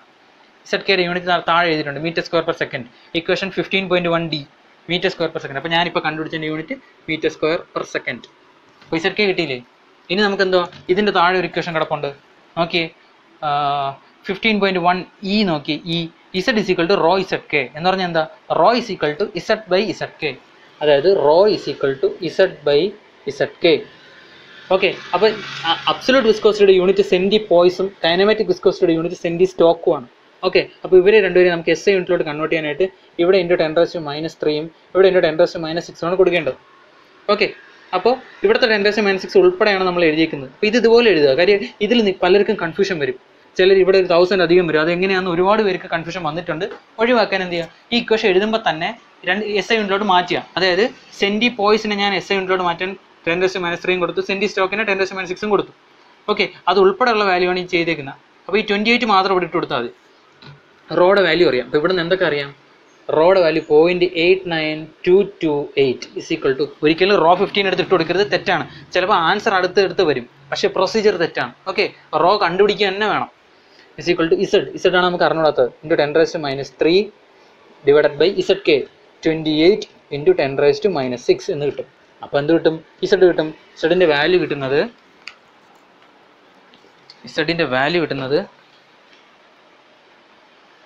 0.0249 എന്നാണ്. 0.0249 498 എന്നാണ്. ഓക്കെ, ഫസ്റ്റ് വീഡിയോ ആണ് ഞാൻ ഇത്ര എലാബറേറ്റ് ചെയ്ത് പറയുന്നത്. അടുത്ത വീഡിയോയിലൊക്കെ നമുക്ക് പെട്ടെന്ന് പോകാം. ഓക്കെ, ഇപ്പോൾ ഇതിൻ്റെ SI യൂണിറ്റ് അറിയാനായിട്ട് ആ ഡേറ്റാ ബുക്ക് നോക്കുക. ഇസഡിൻ്റെ unit newton second per metre square എന്നാണ്. Okay, data ബുക്കിലുണ്ട് newton second per metre square എന്നാണ്. അപ്പോൾ ഓയിൽ പ്രോപ്പർട്ടീസ് എല്ലാം കിട്ടി. ഇസഡ് കിട്ടി, ZK കിട്ടി, റോ കിട്ടി. ഓയിൽ പ്രോപ്പർട്ടീസ് ആയി. ഇനി നമുക്ക് ഡിസൈനിലോട്ട് കയറാം. ഓക്കെ, അപ്പോൾ ഓയിൽ പ്രോപ്പർട്ടീസ് എല്ലാം ആയി. സ്റ്റെപ്പ് 2 ഞാൻ ഇവിടെ എഴുതാം. സ്റ്റെപ്പ് 2. ഓക്കെ, നമുക്ക് എപ്പോഴും കണ്ടുപിടിക്കാനുള്ള സാധനം ഫസ്റ്റ് ഞാൻ പറഞ്ഞിട്ടുണ്ട്. ഡിസൈൻ എന്ന് പറഞ്ഞാൽ എന്താണ്? ഡയമെൻഷൻസ് എല്ലാം കണ്ടുപിടിക്കുക. ഓക്കെ, പക്ഷേ ബിയറിങ്ങിന് നമുക്ക് ആകെ കണ്ടുപിടിക്കാൻ ഒരു ഡയമെൻഷനേ ഉള്ളൂ, ജേണൽ ഡയമീറ്ററും ജേണൽ ലെങ്തും. ബാക്കി എല്ലാം ഓയിൽ പ്രോപ്പർട്ടീസാണ്. അപ്പോൾ നമുക്ക് എപ്പോഴും അതിലാണ് തുടങ്ങേണ്ടത്. പക്ഷേ ഈ ക്വസ്റ്റ്യനിൽ നമ്മുടെ ആ ഓയിലിൻ്റെ പേരും ഇത് തന്നേക്കുന്നതുകൊണ്ട് നമ്മൾ ഓയിൽ പ്രോപ്പർട്ടി വെച്ച് തുടങ്ങിയേ ഉള്ളൂ. ഓക്കെ, അപ്പോൾ ഓയിലിൻ്റെ പേര് തന്ന് മെറ്റീരിയലിൻ്റെ പേര് തന്നു കഴിഞ്ഞാൽ എപ്പോഴും ഇങ്ങനെ തന്നെ തുടങ്ങണം. ഓക്കെ, ഇല്ലെങ്കിൽ നമുക്ക് തുടങ്ങേണ്ടിയിരുന്ന ഫസ്റ്റ് സ്റ്റെപ്പാണ് നമ്മളിപ്പോൾ എഴുതാൻ പോകുന്നത്. അപ്പോൾ ഇതല്ല എന്നുണ്ടെങ്കിൽ ഇവിടെ നിന്ന് വേണം തുടങ്ങേണ്ടിയിരുന്നത്. നമുക്ക് അടുത്ത പ്രോബ്ലം ചെയ്യുമ്പോൾ അത് നിങ്ങൾക്ക് മനസ്സിലാവും. ഓക്കെ, അപ്പോൾ ഇവിടെ എന്താണ് നമുക്ക് കണ്ടുപിടിക്കേണ്ടത്? Bearing pressure. ബെയറിംഗ് പ്രഷർ എന്ന് ഞാൻ എപ്പോഴും പറഞ്ഞിട്ടുണ്ട്. ബെയറിംഗ് പ്രഷർ PB = എന്താണ്? Force by projected area. Projected area എന്ന് പറഞ്ഞാൽ എന്താണ്? ഇതൊരു സിലിണ്ടർ അല്ലേ, സിലിണ്ടറിൻ്റെ പ്രൊജക്റ്റഡ് ഏരിയ റെക്റ്റാങ്കിൾ ആണ്, ഡിവൈഡഡ് ബൈ L × D എന്നാണ്. ഇത് നിങ്ങൾക്ക് കാണാതെ പഠിക്കാൻ ബുദ്ധിമുട്ടുണ്ടെങ്കിൽ ഇക്വേഷൻ ഡേറ്റയിൽ കിടപ്പുണ്ട്. പേജ് നമ്പർ 355 എടുക്കുക. പേജ് നമ്പർ 355 എടുക്കുക. 355 first equation 15.6C. P = W/2RL. 2R ആണ് D. രണ്ട് ഇക്വേഷനും സെയിം ആണ്. കണ്ടോ? ഒന്നുകിൽ നിങ്ങൾ ഇത് ഇങ്ങനെ എഴുതുക. കണ്ടോ? Unit load or average pressure. ഒന്നുകിൽ ഇങ്ങനെ ഇടുക, അല്ലെങ്കിൽ ഇത് അങ്ങ് ഓർത്ത് വെച്ചേക്കുക. അത് നിങ്ങളുടെ ചോയ്സ്, നിങ്ങൾക്ക് എങ്ങനെ വേണോ പഠിക്കാം. ഒന്നുകിൽ ഇത് അറിഞ്ഞിരിക്കുക, അല്ലെങ്കിൽ ഡേറ്റ ബുക്ക് നോക്കി എഴുതുക. ഓക്കെ, അപ്പോൾ നമുക്ക് ഇവിടെ നിന്ന് എന്താ വേണ്ടത്? Load bearing pressure = load by area. Okay, അപ്പോൾ ഇതിന് മുമ്പ് നമുക്കൊരു കാര്യം കണ്ടുപിടിക്കണം. ആരാണ്? Bearing പ്രഷറിൻ്റെ value. കാരണം നമുക്ക് L-ഉം D-യും അൺനോൺ ആണ്. നമുക്ക് ഡിസൈൻ ചെയ്യാന്ന് പറഞ്ഞാൽ ഇവന്മാരെയാണ് കണ്ടുപിടിക്കേണ്ടത്. അപ്പോൾ നമ്മൾ ആദ്യം ബെയറിംഗ് പ്രഷറിനെ കണ്ടുപിടിക്കണം. അപ്പോൾ ഇതിവിടെ കടന്നോട്ടെ, ഇത് നമുക്ക് അടുത്ത സ്റ്റെപ്പിൽ എഴുതാം. ബെയറിംഗ്, അപ്പോൾ ഞാൻ പറഞ്ഞ ഇക്വേഷൻ കറക്റ്റാണ്. അതായത് L × D ഇതാണ് ബെയറിംഗ് പ്രഷർ ഇക്വേഷൻ. ചില ക്വസ്റ്റ്യനിൽ നമ്മൾ ഇങ്ങനെ തന്നെ ബെയറിംഗ് പ്രഷർ കണ്ടുപിടിക്കും. പക്ഷേ ഈ ക്വസ്റ്റ്യനിൽ നമുക്ക് ഇതിൽ നിന്നുള്ള വാല്യൂസ് ഇല്ലാത്തത് കൊണ്ട് നമുക്ക് വേറൊരു വഴിയുണ്ട്. നമ്മൾ ഫസ്റ്റ് സ്റ്റഡിൽ ഒരാളെ കണ്ടുപിടിച്ചിട്ടുണ്ട്. Capital C = ZN/P = 2.902. അതായത് C = ZN/P = 2.902. ഇവിടെ നമുക്ക് P കണ്ടുപിടിക്കാം. Okay, therefore P = ZN/2.902. ഇസഡിൻ്റെ value, Z എന്ന് പറഞ്ഞാൽ അബ്സല്യൂട്ട് വിസ്കോസിറ്റി. ഇതാണ് നടക്കുന്നത് 0.02498 × N. RPM എത്ര? 1200. അപ്പോൾ × 1200 / 2.902 സോൾവ് ചെയ്യുമ്പം ബെയറിംഗ് പ്രഷർ കിട്ടും. ബെയറിംഗ് പ്രഷർ കിട്ടുന്നത് 10.33 MPa എന്ന് കിട്ടും. ശരിയാണോ നോക്കുക. എനിക്ക് കിട്ടിയ വാല്യൂ ഇതാണ്, 10.33 MPa എന്ന് കിട്ടും. ഓക്കെ, ബെയറിംഗ് പ്രഷർ കിട്ടിയില്ലേ? ഇനി നമുക്ക് step 3, diameter of journal diameter എന്ത് കണ്ടുപിടിക്കാം? Bearing pressure = force by area, projected area. Okay, ഇനി നമ്മൾ എന്ത് L/D അസ്യൂം ചെയ്തിട്ടുണ്ട്. L/D എത്രയാണ്? ഫസ്റ്റ് സ്റ്റെപ്പിൽ L/D 1.5 എന്ന് അസ്യൂം ചെയ്തിട്ടുണ്ട്. = 1.5. therefore L = 1.5D. അതെടുത്ത് ഇവിടെ സബ്സ്റ്റിറ്റ്യൂട്ട് ചെയ്യുക. = F / 1.5D × D. P = ഇനി എന്ത് ചെയ്യണം? പ്രഷറിൻ്റെ വാല്യൂ അറിയാം, 10.33. 10.33 = ഫോഴ്സിൻ്റെ വാല്യൂ എത്ര? 6000 ഡിവൈഡഡ് ബൈ 1.5D². therefore അവിടെ നിന്ന് കിട്ടും? therefore D = √of 6000 divided by 1.5 × 10.33. 1.5 × 10.33. അവിടെ നിന്ന് ആൻസർ കിട്ടും. D ഡയമീറ്ററിൻ്റെ വാല്യൂ കിട്ടുന്നത് എത്രയാണ്? ഡയമീറ്ററിൻ്റെ വാല്യൂ 19.677 എന്ന് കിട്ടി. 19.677 മില്ലിമീറ്റർ എന്ന് കിട്ടി. അതിന് നമുക്ക് സ്റ്റാൻഡർഡൈസ് ചെയ്ത് നമുക്ക് നിയറസ്റ്റ് നമ്പറിലേക്ക് എഴുതാം, 20 മില്ലിമീറ്റർ, അല്ലെങ്കിൽ നിയറസ്റ്റ് ഈവൻ നമ്പറിലോട്ട് എപ്പോഴും റൗണ്ട് ചെയ്തെടുത്താൽ. ഇപ്പോൾ 17.5 ആണെങ്കിൽ 18 എന്ന് എടുക്കുക. ഓക്കെ, 18.5 ആണെങ്കിൽ 20 എന്ന് എടുക്കുക. ഓക്കെ, നിയറസ്റ്റ് ഈവൻ നമ്പറിലേക്ക് റൗണ്ട് ചെയ്തു. ഇനി സ്റ്റെപ്പ് 4, അത് ചെറുതാണ്, അവിടെ ഇവിടെ തന്നെ എഴുതാം. സ്റ്റെപ്പ് 4, ഡയമീറ്റർ കണ്ടുപിടിച്ചാൽ എന്ത് കിട്ടാം? Length of journal. Okay, length of journal എങ്ങനെ കണ്ടുപിടിക്കാം? ക്യാപിറ്റൽ L = എന്താണ്? 1.5D, അതായത് = 1.5 × 20 = എത്ര? 30 മില്ലിമീറ്റർ എന്ന് എഴുതാം. അപ്പോൾ ഡയമീറ്ററായി ലെങ്തായി, ഡയമെൻഷനൊക്കെ തീർന്നു. ഇനി ഓയിലിൻ്റെ മറ്റു കാര്യങ്ങളോട് കണ്ടുപിടിച്ചാൽ പ്രോബ്ലം തീർന്നു. ഈ ഒരു തുടക്കമാണ് നിങ്ങൾ ക്രിയേറ്റ് ചെയ്യേണ്ടത്. അത് നിങ്ങളുടെ സ്കില്ലാണ്. എല്ലാ പ്രോബ്ലത്തിലും ഈക്വേഷൻസ് തന്നെയാണ്. ചില പ്രോബ്ലത്തിൽ നമ്മൾ ഈ ഈക്വേഷൻ തുടങ്ങും, ചില പ്രോബ്ലത്തിൽ ഇങ്ങനെ തുടങ്ങണം. അത് ഗിവൺ ഡേറ്റ നോക്കിയാൽ മാത്രം മതി. ഗിവൺ ഡേറ്റയിൽ മെറ്റീരിയൽ പ്രോപ്പർട്ടി ഉണ്ടോ, നമുക്ക് ഇങ്ങനെ തുടങ്ങാൻ പറ്റൂ. ഓക്കെ, മനസ്സിലായോ? അല്ലെങ്കിൽ ഓയിലിൻ്റെ പേര് തന്നാൽ നമുക്ക് ഓയിലിൻ്റെ ഈ ഈക്വേഷൻസ് വെച്ച് വേണം തുടങ്ങാൻ.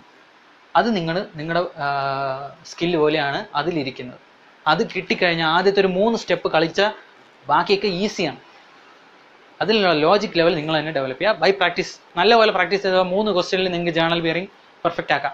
ഓക്കെ, അപ്പോൾ നമ്മൾ എന്ത് കിട്ടി? ലെങ്ത് ഓഫ് ജേണൽ വരെ കിട്ടി. ഈ പ്രൊസീജിയേഴ്സിലെല്ലാം ഞാൻ ഒരുപാട് ചേഞ്ചസ് വരുത്തിയിട്ടുണ്ട്. ടെക്സ്റ്റ് ബുക്കുകളിലൊന്നും ഇങ്ങനെയൊന്നും ചെയ്തിട്ടില്ല. ഞാനിങ്ങനെ ചെയ്യുന്നത് നിങ്ങളുടെ അണ്ടർസ്റ്റാൻഡിങ് എളുപ്പമാക്കാൻ വേണ്ടിയിട്ടാണ്. സ്റ്റെപ്പിൻ്റെ എണ്ണം ചിലപ്പോൾ കൂടും, പക്ഷേ എഴുതുന്നത് സെയിം കണ്ടൻറ്റാണ്.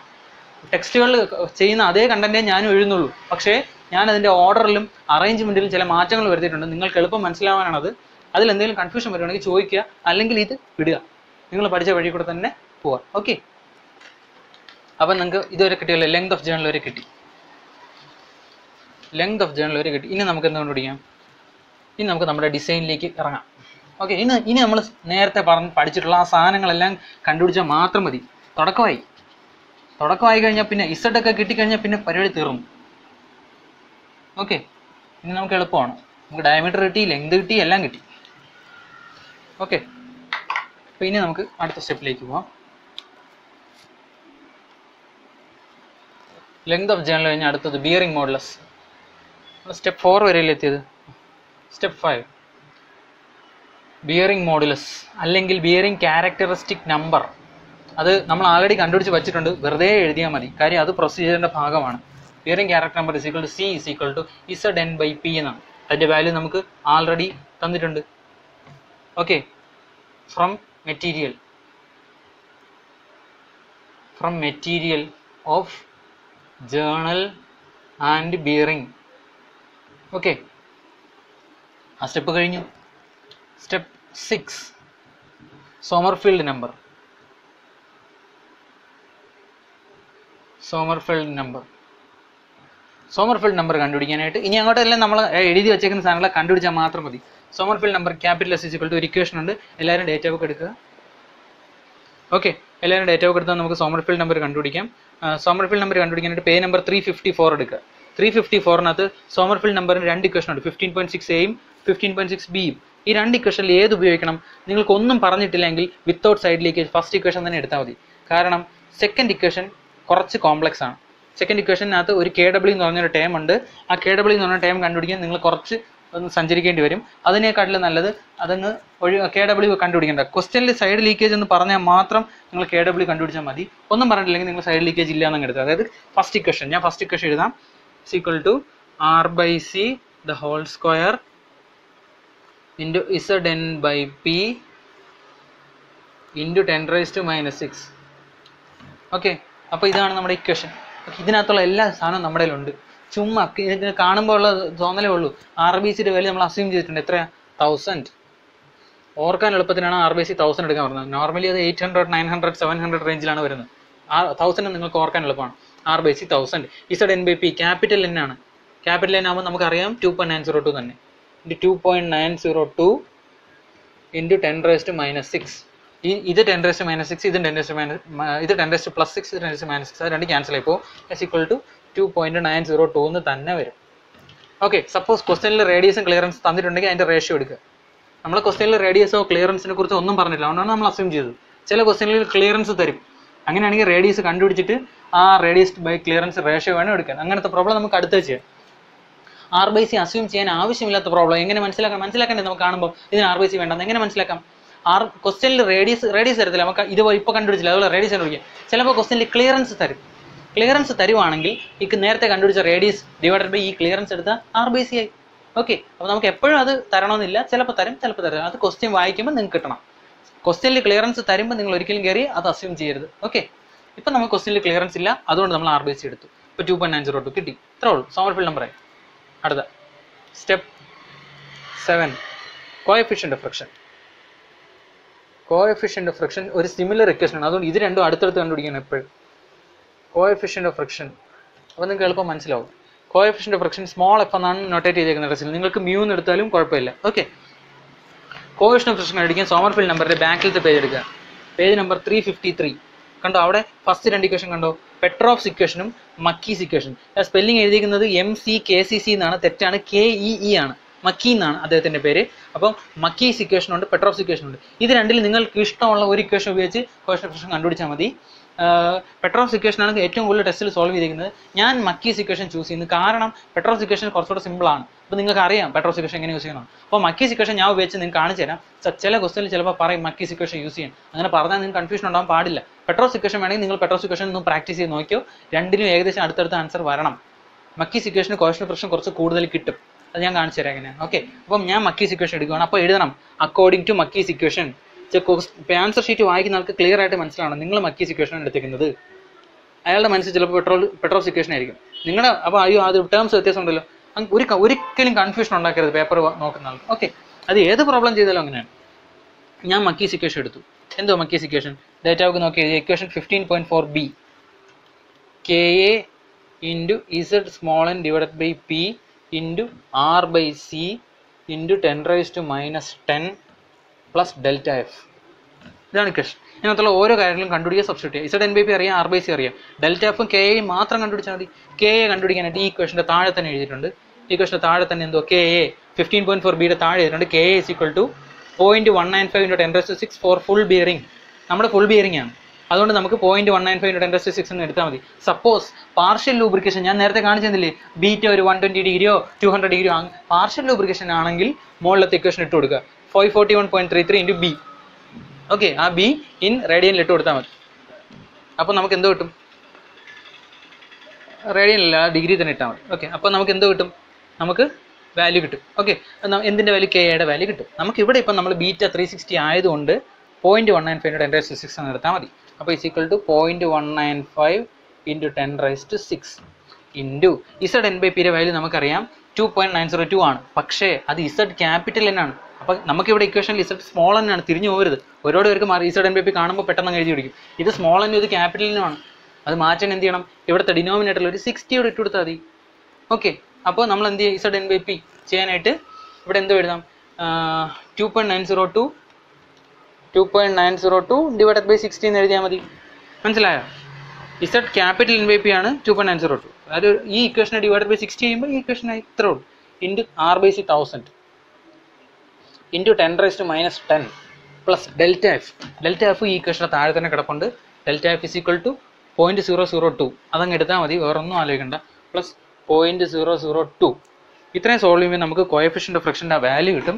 കോഎഫിഷ്യൻ്റ് ഓഫ് ഫ്രിക്ഷൻ്റെ വാല്യൂ കിട്ടുന്നത് 0.002943 ആണ്. 0.00293 ആണ്. ഓക്കെ, അപ്പോൾ നമുക്ക് ആ ഇക്വേഷന് മനസ്സിലായി. ഇനി എന്തോ സ്റ്റെപ്പ് 8. സ്റ്റെപ്പ് 8ൽ എന്ത് കണ്ടുപിടിക്കാം? ഇത് കണ്ടുപിടിച്ചാൽ അടുത്ത് കണ്ടുപിടിക്കാൻ എളുപ്പം. Minimum oil film thickness. Minimum oil film thickness. Okay, അപ്പോൾ നിങ്ങൾ ഈ ഇക്വേഷൻ കണ്ടല്ലോ. നമുക്ക് കോഎഫിഷ്യൻ്റ് ഓഫ് ഫ്രിക്ഷൻ്റെ വാല്യൂ കിട്ടിയത് 0.002 ആണ്. ഇത്രയും ചെറിയ വാല്യൂ എങ്ങനെ വന്നേ?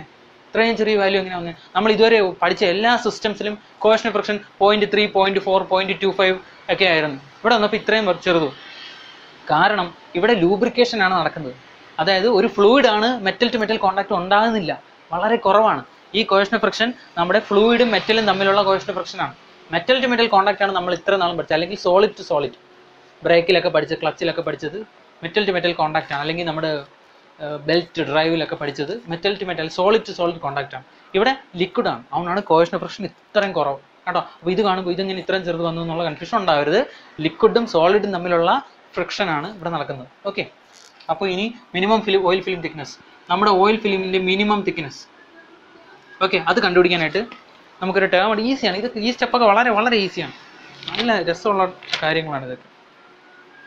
H0/C കണ്ടുപിടിക്കാനായിട്ട് പേജ് നമ്പർ 356 എടുക്കുക. പേജ് നമ്പർ 356-നകത്ത് അതും ഈ പേജ് മുഴുവൻ മിനിമം ഫിലിം തിക്നെസ് കണ്ടുപിടിക്കാൻ ഇക്വേഷനാണ്. കണ്ടോ, മിനിമം ഫിലിം തിക്നെസ് കണ്ടുപിടിക്കാനായിട്ട് നമുക്ക് ഈ ടേബിൾ ഉണ്ടോ, ഈ ഫിഗർ നോക്കുക. ആ ഡിനോമിനേറ്റർ എക്സ് ആക്സിസ് കണ്ടോ, ബിയറിംഗ് ക്യാരക്ടറിസ്റ്റിക് നമ്പർ എന്നാണ് എഴുതിയിരിക്കുന്നത്. അത് തെറ്റ്. ആണ് അത് സോമർഫീൽഡ് നമ്പറാണ്. അവർ എഴുതിയത് അങ്ങനെ ആയിപ്പോയതാണ്. കണ്ടോ, റൈറ്റ് സൈഡ് എഴുതിയിട്ടുണ്ട് S = എന്ന് എഴുതിയിട്ടുണ്ട്. കണ്ടോ, സോമർഫീൽഡ് നമ്പറിന്റെ ഇക്വേഷനിൽ എഴുതിയിരിക്കുന്നത്. അപ്പോൾ സോമർഫീൽഡ് നമ്പർ നമ്മൾ കണ്ടുപിടിച്ച സോമർഫീൽഡ് നമ്പർ എടുക്കുക. നമ്മുടെ സോമർഫീൽഡ് നമ്പർ എത്രയാണ്? 2.902. അപ്പോൾ ഈ ഇതിന്റെ എക്സ് ആക്സിൽ 2.902 എവിടെയെന്ന് നോക്കുക. അവിടെ നിന്ന് നേരെ മുകളിലേക്ക് പോകുക. നമ്മുടെ കർവ് ഏതാണെന്ന് നോക്കുക. β360. നമുക്ക് ഫുൾ ജേണൽ ബിയറിംഗ് അല്ലേ, β360 അല്ലേ. അതുകൊണ്ട് നമ്മൾ നിങ്ങൾക്ക് ഏറ്റവും കൂടുതൽ അതേ ചോദിക്കുള്ളൂ. 120 ചോദിച്ച് ഞാൻ ഇതുവരെ കണ്ടിട്ടില്ല. 120 എന്ന് പറഞ്ഞാൽ β360 അല്ലാത്തൊരു കേസ് ഞാൻ ഇതുവരെ കണ്ടിട്ടില്ല. ചോദിച്ചാലും ഒന്നുമില്ല. ഇത് β360 ആണ് നമ്മൾ ഈ ഏറ്റവും വെളിയിലത്തെ കർവ് എടുക്കുന്നത്. അല്ലാന്നുണ്ടെങ്കിൽ നിങ്ങൾക്ക് ക്വസ്റ്റ്യനിൽ പറഞ്ഞിരിക്കുന്ന കർവ് ഏതാണോ അത് എടുക്കുക, അത്രേ ഉള്ളൂ. ബീറ്റ വരുന്നിടത്ത് മാത്രം അത് മാറ്റി കൊടുക്കുക, അത്രേ ഉള്ളൂ. അപ്പോൾ 2.902 കൊടുക്കുക. നേരെ മോളിൽ പോയി β360 ടച്ച് ചെയ്യുന്ന പോയിന്റ്, അവിടെ നിന്നിൻ്റെ ലെഫ്റ്റ് കിടക്കുന്ന വാല്യൂ ആണ് h0/c. ഓക്കെ, അപ്പോൾ h0/c നമുക്ക് അവിടെ നിന്ന് കിട്ടും. അപ്പോൾ ഇങ്ങനെ ചെയ്യുമ്പോൾ നമുക്ക് h0/c കിട്ടുന്നത് എഴുതുക. ഇവിടെ ഇങ്ങനെ എഴുതുക. Four Sommerfeld number S = 2.902, h0/cയുടെ value എത്ര കിട്ടും? h0/cയുടെ വാല്യൂ കിട്ടുന്നത് 0.6 എന്ന് കിട്ടും. നിങ്ങൾ നോക്കുക, നിങ്ങളുടെ ചാർട്ട് നോക്കുക, 0.6 എന്ന് തന്നെ കിട്ടും. ഓക്കെ, 0.6 എന്ന് കിട്ടും. അപ്പോൾ h0/c കിട്ടി. h0 ആണ് മിനിമം ഫിലിം തിക്നെസ്. അപ്പോൾ ഇതായത് h0 ആണ് മിനിമം ഫിലിം തിക്നെസ്. അപ്പോൾ h0 ഇട്ടാണെങ്കിൽ c അറിയണം. c എന്തുവാ? ക്ലിയറൻസ്. c നമുക്ക് അറിഞ്ഞൂടാ. പകരം എന്ത്, നമുക്ക് r/c 1000 നമ്മൾ എടുത്തിട്ടുണ്ട്. റേഡിയസ് കണ്ടുപിടിച്ചിട്ടുണ്ട്. ഫസ്റ്റ് സ്റ്റെപ്പ്, സെക്കൻഡ് സ്റ്റെപ്പിൽ കണ്ടുപിടിച്ചിട്ടുണ്ട്. ഡയമീറ്റർ എത്ര? 20. അപ്പോൾ diameter = 20 millimeter. Therefore radius = 10 millimeter. Therefore clearance = എന്താണ്? 10/1000 എന്ന് കിട്ടും. അപ്പോൾ എന്ത് കിട്ടും? 0.01 millimeter ആണ് ക്ലിയറൻസ്. അതായത് ക്ലിയറൻസ് എന്ന് പറഞ്ഞാൽ എന്താണ്? ഇതാണ് നമ്മുടെ ബിയറിംഗ് എന്ന് വയ്ക്കുക. അതിനകത്ത് കിടക്കുന്ന ഷാഫ്റ്റ് ഇതാണെന്ന് വയ്ക്കുക. അങ്ങനെയാണെങ്കിൽ ഈ നമ്മുടെ ജേണലും ഈ ബിയറിങ്ങും തമ്മിലുള്ള ഗ്യാപ്പാണ് ക്ലിയറൻസ് എന്ന് വിളിക്കുന്നത്. ഓക്കെ, അപ്പോൾ ഇതാണ് നമ്മുടെ ക്ലിയറൻസ്. അത് വളരെ ചെറുതാണ്, അതുകൊണ്ടാണ് ഇത്രയും ചെറിയ മില്ലിമീറ്റർ വന്നത്. ഇതിനിടയ്ക്കാണ് ഒരു ഫിലിം പോകുന്ന പോലെ, അതായത് നമ്മുടെ ഇതിനിടയ്ക്കല്ലേ നമ്മൾ ഫ്ലൂയിഡ് ഇങ്ങനെ പോകുന്നത്. ആ പോകുന്ന ഫ്ലൂയിഡ് ഫിലിമിൻ്റെ തിക്നെസ് ആണ് മോളിൽ കണ്ടുപിടിക്കാൻ പോകുന്നത് h0. കണ്ടോ, ഈ പോകുന്ന ഫിലിമിൻ്റെ തിക്നെസ്. ക്ലിയറൻസ് അതിനേക്കാളും കുറച്ചുകൂടെ കൂടുതലായിരിക്കും. അപ്പോൾ നമുക്ക് h0/c ഇനി h0 കണ്ടുപിടിക്കാം. h0/c 0.06. Therefore h0 = c × 0.6 = 0.01 × 0.6 = എത്ര കിട്ടും? 0.006 millimeter എന്ന് കിട്ടും. അപ്പോൾ നമുക്ക് എന്ത് കിട്ടി? മിനിമം ഓയിൽ ഫിലിം തിക്നെസ്സും കിട്ടി. ഓക്കെ, അപ്പോൾ ഇനി എന്ത് കണ്ടുപിടിക്കാം? Step 9. Minimum oil film thickness കണ്ടുപിടിച്ചാൽ ഒരു കാര്യം കണ്ടുപിടിക്കാം, ആറ്റിറ്റ്യൂഡ്. ഇതൊക്കെ ചെറിയ ചെറിയ കാര്യങ്ങളല്ലേ, ഈ സ്റ്റെപ്പിൻ്റെ എണ്ണം കൂടുതലല്ലാണ്ട് ഒന്നുമില്ല. ഈ ആറ്റിറ്റ്യൂഡ് നമ്മുടെ പല ടെക്സ്റ്റിൻ്റെ നോർമൽ ഡിസൈൻ പ്രൊസീജിയറിൽ ഇല്ല. ഞാനിത് ഇട്ടിരിക്കുന്ന കാര്യം ചിലപ്പോൾ ഡിറ്റർമിൻ ആയിട്ട് ചോദിക്കും. ഇത് 2019 മെയിലെ ക്വസ്റ്റൻ പേപ്പറിൽ ഇത് കണ്ടുപിടിക്കാൻ ചോദിച്ചിട്ടുണ്ട്. ഓക്കെ, എല്ലാവരും ഡിസൈൻ പ്രോബ്ലം പഠിച്ചുകൊണ്ടുപോകും. ഇതൊക്കെ കയറി കണ്ടുപിടിക്കാൻ ചോദിച്ചു കഴിഞ്ഞാൽ ആർക്കും അറിഞ്ഞോടാവും. അതുകൊണ്ട് എൻ്റെ ഡിസൈൻ പ്രൊസീജിയറിൽ ഞാനിത് ആഡ് ചെയ്തിട്ടുണ്ട്. നിങ്ങൾ പ്രോബ്ലം ചെയ്യുമ്പോൾ ഡിസൈൻ പ്രോബ്ലം ആണെങ്കിൽ ഇത് കണ്ടുപിടിച്ചില്ലെങ്കിലും കുഴപ്പമില്ല കേട്ടോ. അങ്ങനത്തെ 2 കാര്യങ്ങൾ ഞാൻ ആഡ് ചെയ്തിട്ടുണ്ട്, ഞാൻ പറഞ്ഞുതരാം. ആറ്റിറ്റ്യൂഡ് കണ്ടുപിടിക്കാനായിട്ട് ആറ്റിറ്റ്യൂഡ് = ഒരു ഇക്വേഷൻ ഉണ്ട്. ഡേറ്റാബുക്ക് എടുക്കുക, പേജ് നമ്പർ 357 എടുക്കുക. കണ്ടോ, eccentricity ratio 357, page number 357 first equation. Eccentricity ratio = 1 - h0/c. അതാണ് നമ്മുടെ ആറ്റിറ്റ്യൂഡ് എന്ന് പറയുന്നത്. 1 - h0/c = 1 - h0/c എത്ര? 0.6. അപ്പോൾ എത്ര? 0.4 millimeter. സോ 0.4 ആണ് ആറ്റിറ്റ്യൂഡ്. ഇത്രയല്ലേ ഉള്ളൂ. ഇതിൽ എന്തോ ഇരിക്കുന്നത്? ഇതിന് കണ്ടുപിടിച്ച 2 മാർക്കായിരുന്നു കഴിഞ്ഞ മെയിൽ. ഓക്കെ, ഇപ്പോൾ ഡിസൈൻ പ്രൊസീജിയറിൽ ഇതില്ല എന്നും പറഞ്ഞ് ഇത് പഠിക്കുക. ഒരു ടെസ്റ്റിന് ഡിസൈൻ പ്രൊസീജിയറിൽ ആറ്റിറ്റ്യൂഡ് ഒന്നും കണ്ടുപിടിക്കുന്നില്ല. അപ്പോൾ നിങ്ങൾക്ക് ഡിസൈൻ പ്രൊസീജിയർ മാത്രം പഠിച്ചുകൊണ്ട് പോകും, അവസാനം കിട്ടത്തില്ല. അതുകൊണ്ടാണ് ഞാനിത് ആഡ് ചെയ്തിരിക്കുന്നത്. നോർമൽ ഡിസൈൻ പ്രോബ്ലം ചോദിച്ചാൽ നിങ്ങളിത് കണ്ടുപിടിച്ചില്ലെങ്കിലും കുഴപ്പമില്ല കേട്ടോ. ഇത് എഴുതിയില്ലെങ്കിലും പ്രശ്നമില്ല. പക്ഷേ കണ്ടുപിടിക്കാൻ ക്വസ്റ്റ്യൻ പറഞ്ഞു കഴിഞ്ഞാൽ ഇത് ഉപയോഗിക്കണം. ഓക്കെ, നിങ്ങളുടെ ഇഷ്ടം പോലെ ചെയ്യുക. ഞാൻ ചെയ്യുന്ന പ്രൊസീജിയറിൽ ഞാൻ ആറ്റിറ്റ്യൂഡ് കണ്ടുപിടിക്കും. അടുത്തത് സ്റ്റെപ്പ് 10. നമുക്കിനി 2 സ്റ്റെപ്പ് കൂടെ ഉണ്ട്. സ്റ്റെപ്പ് 10 കഴിഞ്ഞിട്ട് സ്റ്റെപ്പ് 10 ഇനി ഈ 2 കാര്യങ്ങളും നിങ്ങൾ നോർമൽ ഡിസൈൻ ക്വസ്റ്റനിൽ എഴുതിയില്ലെങ്കിലും കുഴപ്പമില്ല കേട്ടോ. നിങ്ങൾ പഠിക്കാൻ വേണ്ടി ഡിറ്റർമിന് ചോദിച്ചാൽ നിങ്ങൾക്ക് അറിഞ്ഞിരിക്കണം. അതിന് വേണ്ടിയിട്ടാണ് ഞാൻ ഇത് എഴുതിപ്പിക്കുന്നത്. നോർമൽ അടുത്ത എന്താണ്? അടുത്ത ഫാസ്റ്റ് ഫ്ലോ റേറ്റ്. അതായത് ഞാൻ പറഞ്ഞിട്ടുണ്ടല്ലോ, ഇതിനകത്ത് ഓയിൽ സപ്ലൈ ചെയ്യാൻ ഒരു ചാനൽ ഉണ്ടാവും. അതിനകത്തൂടെ നമ്മൾ ഓയിൽ കൊടുക്കും. കറങ്ങി വേറെ ഏതെങ്കിലും വഴി കൂടെ പുറത്ത് വരും. വീണ്ടും റിസർവോയറിൽ പോകും. കറങ്ങിക്കൊണ്ടിരിക്കും. ഇങ്ങനെയാണ് നമ്മുടെ ഓയിൽ വർക്ക് ചെയ്യുന്നത്. അതായത് ഇവിടെ ഒരു എക്സിറ്റ് പോയിന്റ് കാണും. ഈ എക്സിറ്റ് പോയിന്റ് കൂടി തിരിച്ച് നമ്മുടെ റിസർവോയറിൽ തന്നെ പോകും. അവിടെ സ്റ്റോർ ചെയ്യും. എന്നിട്ട് അവിടെ നിന്നാണ് വീണ്ടും ഇങ്ങോട്ട് കൊടുക്കുന്നത്. മനസ്സിലായോ? അപ്പോൾ ഈ ഫ്ലൂയിഡിൻ്റെ ഫ്ലോ റേറ്റ് എത്ര വേണം, അതിനനുസരിച്ച് വേണം നമ്മൾ ഇത് തനിയെ പോകില്ല ഈ സാധനം. ഇതിങ്ങനെ സർക്കുലേറ്റ് ചെയ്യണമെങ്കിൽ നമ്മൾ പമ്പ് ഫിറ്റ് ചെയ്യണം. ആ പമ്പിൻ്റെ കാര്യങ്ങൾക്ക് വേണ്ടിയിട്ടാണ്, പമ്പിൻ്റെ ലോഡൊക്കെ കണ്ടുപിടിക്കാൻ വേണ്ടിയിട്ടാണ് നമ്മൾ മാസ് ഫ്ലോ റേറ്റ് എടുക്കുന്നത്. അപ്പോൾ മാസ് ഫ്ലോ റേറ്റ് മാത്രം കണ്ടുപിടിച്ചാൽ മതി, ബാക്കി പമ്പിൻ്റെ കാര്യങ്ങൾ ചോദിച്ചാൽ മാത്രം കണ്ടുപിടിച്ചത്. മാസ് ഫ്ലോ റേറ്റ് കണ്ടുപിടിക്കാനായിട്ട് ഡേറ്റാ ബുക്കിൽ എല്ലാം ഡേറ്റാ ബുക്കിലുണ്ട്, നിങ്ങൾ ഉപയോഗിച്ചാൽ മാത്രം മതി. ഡേറ്റാ ബുക്ക് എടുക്കാം. മാസ് ഫ്ലോ റേറ്റ് കണ്ടുപിടിക്കാനായിട്ട് mass flow rate page number 358 എടുക്കുക. 358 ഫസ്റ്റ് ഇക്വേഷൻ FVL എന്ന് പറഞ്ഞാൽ ഫ്ലോ വേരിയബിൾ ആണ്. Flow variable is equal to Q divided by RC into NL, അതായത് Q ഡിവൈഡ് ബൈ RCNL. അപ്പോൾ ഓക്കെ, ഇതിനകത്തുനിന്ന് ഈ Q ആണ് നമ്മുടെ മാസ് ഫ്ലോ റേറ്റ് എന്ന് പറയുന്നത്. Okay, Q is equal to എന്താണ്? FVL into RCNL. ഓക്കെ, ഇത് കണ്ടുപിടിച്ച ആൻസർ ആയി. അപ്പോൾ നമുക്ക് ഇവിടെ കണ്ടുപിടിക്കാം. ഇതിൽ R അറിയാം, C അറിയാം, N അറിയാം, L അറിയാം, എല്ലാവരെയും അറിയാം. അറിഞ്ഞിടത്ത് ഒരേ ഒരാളാണ് ഫ്ലോ വേരിയബിൾ. അത് കണ്ടുപിടിക്കാൻ തൊട്ട് താഴെ ഒരു ഫിഗർ ഉണ്ട്, കണ്ടോ? അപ്പോൾ വീണ്ടും ഇവിടെ ബിയറിംഗ് ക്യാരക്ടറിസ്റ്റിക് നമ്പർ നേരിട്ടുണ്ട്, അത് തെറ്റാണ്. സോമർഫീൽഡ് നമ്പർ എടുക്കുക. നമ്മുടെ സോമർഫീൽഡ് നമ്പർ 2.902 എടുക്കുക. അതിൽ നിന്ന് നേരെ മുകളിലേക്ക് പോവുക. ബീറ്റ 360 എവിടെ ടച്ച് ചെയ്യുന്നോ അതിൻ്റെ ലെഫ്റ്റ് കിടക്കുന്ന വാല്യൂ ആണ് നമ്മുടെ ഫ്ലോ വേരിയബിൾ FVL എന്ന് പറയുന്നത്. അതായത് 2.902 ആണ് നമ്മുടെ സോമർഫീൽഡ് നമ്പർ എന്ന് നമ്മൾ മുമ്പ് കണ്ടുപിടിച്ച് വെച്ചിട്ടുണ്ട്. സോമർഫീൽഡ് നമ്പർ 2.902 എടുക്കുക, നേരെ മുകളിലേക്ക് പോവുക. ബീറ്റ 360 ഡിഗ്രി ആ ടച്ച് ചെയ്യുന്നതിൻ്റെ നേരെ ലെഫ്റ്റ് കിടക്കുന്നതാണ് ഫ്ലോ വേരിയബിൾ. അപ്പം അങ്ങനെ ചെക്ക് ചെയ്യുമ്പോൾ ഫ്ലോ വേരിയബിൾ എത്ര കിട്ടും? ഫ്ലോ വേരിയബിൾ 2.5 എന്ന് കിട്ടും. ഓക്കെ, അപ്പോൾ it's equal to flow variable 2.5 എന്ന് കിട്ടി. ബാക്കിയെല്ലാം നമുക്കറിയാമല്ലോ, പറക്കിട്ട് കൊടുത്താൽ മതി. സ്മോൾ ആർ എത്ര? 10 മില്ലിമീറ്റർ ഇൻറ്റു ക്ലിയറൻസ് എത്ര കണ്ടുപിടിച്ചിട്ടുണ്ട്? 0.01 ഇൻറ്റു N, RPM എത്ര? 1200. ലെങ്ത് എത്ര? 1.5D 30. ഇത്രേ ഉള്ളൂ. ചുമ്മാ ഇതൊക്കെ എന്തോ ഇരിക്കുന്നത് ഇതിനകത്തൊക്കെ. ആൻസർ കിട്ടുന്നത് 9000 എന്ന് കിട്ടും. ഫ്ലോ റേറ്റ് ആണ്, millimetre cube per minute. Okay, അപ്പോൾ ഇത്രയും മില്ലിമീറ്റർ ക്യൂബ് ഫ്ലൂയിഡ് ഒരു മിനിറ്റിൽ സപ്ലൈ ചെയ്താലേ നമുക്ക് ലൂബ്രിക്കേഷൻ നടത്താൻ പറ്റും എന്നാണ് എൻ്റെ മീനിങ്. ഇത് നിങ്ങൾ എഴുതുന്നത് നല്ലതാണ്. പിന്നെ ഇത് സമയമില്ലെന്നുണ്ടെങ്കിൽ ഇതും ചോദിച്ചാൽ എഴുതിയാൽ മതി, ഇതും ചോദിച്ചാൽ എഴുതിയാൽ മതി. അപ്പോൾ ഈ രണ്ടുപേരെയും ക്വസ്റ്റ്യനിൽ ചോദിച്ചാൽ മാത്രം എഴുതിയാലും മതി. ഓക്കെ, ഇത് എഴുതിയാൽ ബെറ്റർ. അത് നിങ്ങളുടെ ചോയ്സ് പോലെ നിങ്ങൾ ചെയ്യും. ഓക്കെ, എല്ലാം എഴുതുന്നതാണെന്ന് എൻ്റെ അഭിപ്രായം. സമയം നിങ്ങൾ മാനേജ് ചെയ്യാൻ പറ്റുമെങ്കിൽ നിങ്ങൾ എഴുതി, ഒരു പ്രശ്നമില്ല. ഇതൊക്കെ എന്ത് സമയമാണ് വേണ്ടത്, അത് നിങ്ങളുടെ ചോയ്സ് പോലെ ചെയ്യും. ഓക്കെ, ഇപ്പോൾ കഴിഞ്ഞ തവണ വെച്ച ഡിസൈൻ പ്രൊസീജിയറിൽ ഇതിനൊന്നും മാർക്കൊന്നും പറഞ്ഞിട്ടില്ല. പക്ഷേ അടുത്ത തവണ ഇനി ചോദിക്കുന്നതിൽ മാർക്ക് പറയില്ലെന്ന് നമുക്ക് ഉറപ്പും പറയാൻ പറ്റത്തില്ല. ഇത് ഡിസൈൻ ചെയ്യുന്നതെന്ന് പറഞ്ഞാൽ നഷ്ടമൊന്നും സംഭവിക്കാനും പോകുന്നില്ല.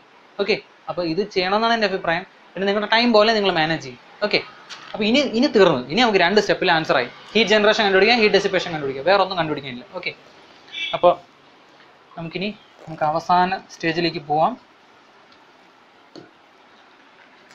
Heat generation step 11. ഇല്ലെങ്കിൽ 10 സ്റ്റെപ്പ് തീർന്നതാണ് ഈ 2 എണ്ണം ഇല്ലായിരുന്നെങ്കിൽ. ഇത് 2 കൂടെ വന്നതാണ് 12 സ്റ്റെപ്പ് ആയത്. ഹീറ്റ് ജനറേഷൻ ഇതൊക്കെ സിമ്പിൾ സ്റ്റെപ്പാണ്. ഹീറ്റ് ജനറേഷനൊക്കെ ഒന്നുമില്ല ഇതിനകത്ത്. Heat ജനറേഷൻ്റെ equation, heat generation data book എടുക്കുക. Page number 15.11A. Okay, 15.11A എടുക്കുക. μ ഇൻറ്റു W ഇൻറ്റു V. അപ്പോൾ simple equation HG is equal to equation page number 360 equation 15.11A. μ എന്ന് പറഞ്ഞാൽ small എഫിനെയാണ് mu coefficient of friction, അല്ലെങ്കിൽ അങ്ങനെ എഴുതിയിരിക്കുക. Small F into W into V, coefficient of friction ഇതാ അടക്കുന്നു. W ഇതാ അടക്കുന്നു.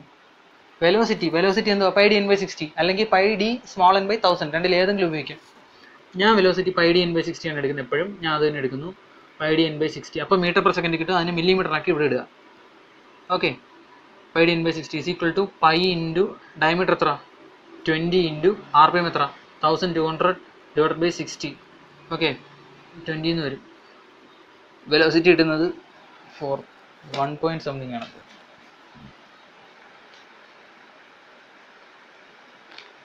Velocity 1.2566 എന്ന് കിട്ടും. അങ്ങനെയാണോ കിട്ടുന്നത്?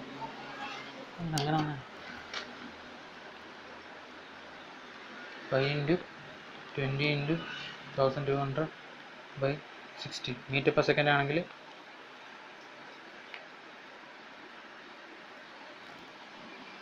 കറക്റ്റാണല്ലോ. വെലോസിറ്റി ഒരു മിനിറ്റ് വെലോസിറ്റി 1.2566 മില്ലിമീറ്റർ.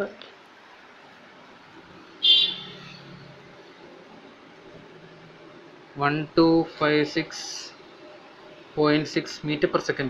സോറി, ഇത് മില്ലിമീറ്ററിൽ സബ്സ്റ്റിറ്റ്യൂട്ട് ചെയ്യാൻ, millimeter per second തന്നെ.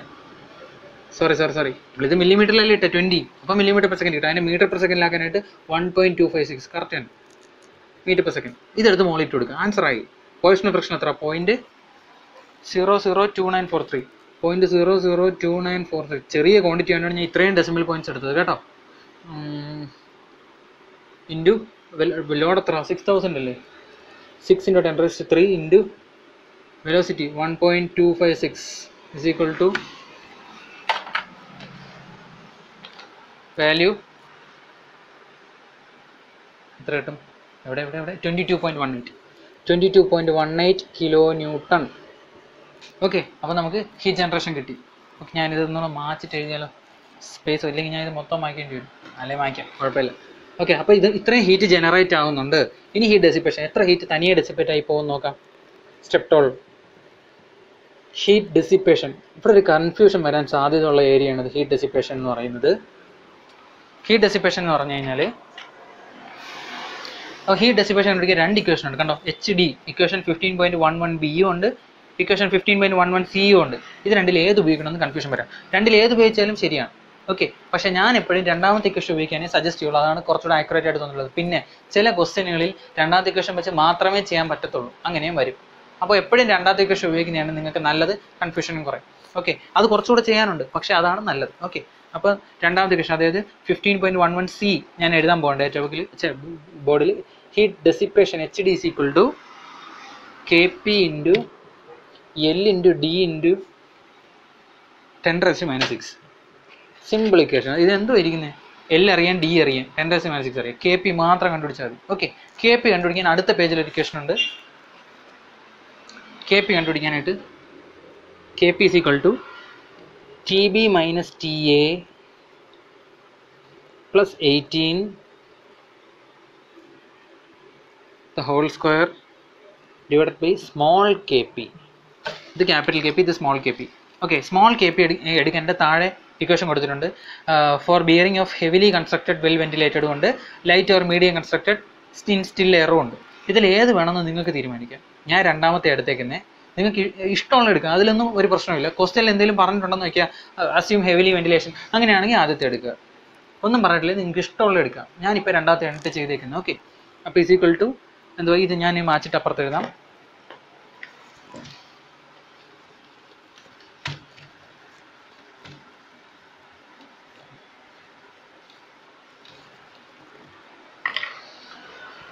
Capital KP is equal to TB - TA. ഇനി ഈ TB - TA കണ്ടുപിടിക്കണം. TB - TA കണ്ടുപിടിക്കാനായിട്ട് ഒരു ഇക്വേഷൻ ഉണ്ട്, അതിന് താഴെ തന്നെ കിടപ്പുണ്ട്. TB - TA is equal to, തൊട്ട് താഴെ നോക്കി, ഈ ഇക്വേഷൻ്റെ തൊട്ട് താഴെ നോക്കിയ page number 361 TB - TA is equal to 1/2 TO - TA എന്നാണ്. Is equal to 1/2 TO - TA എന്നാണ്.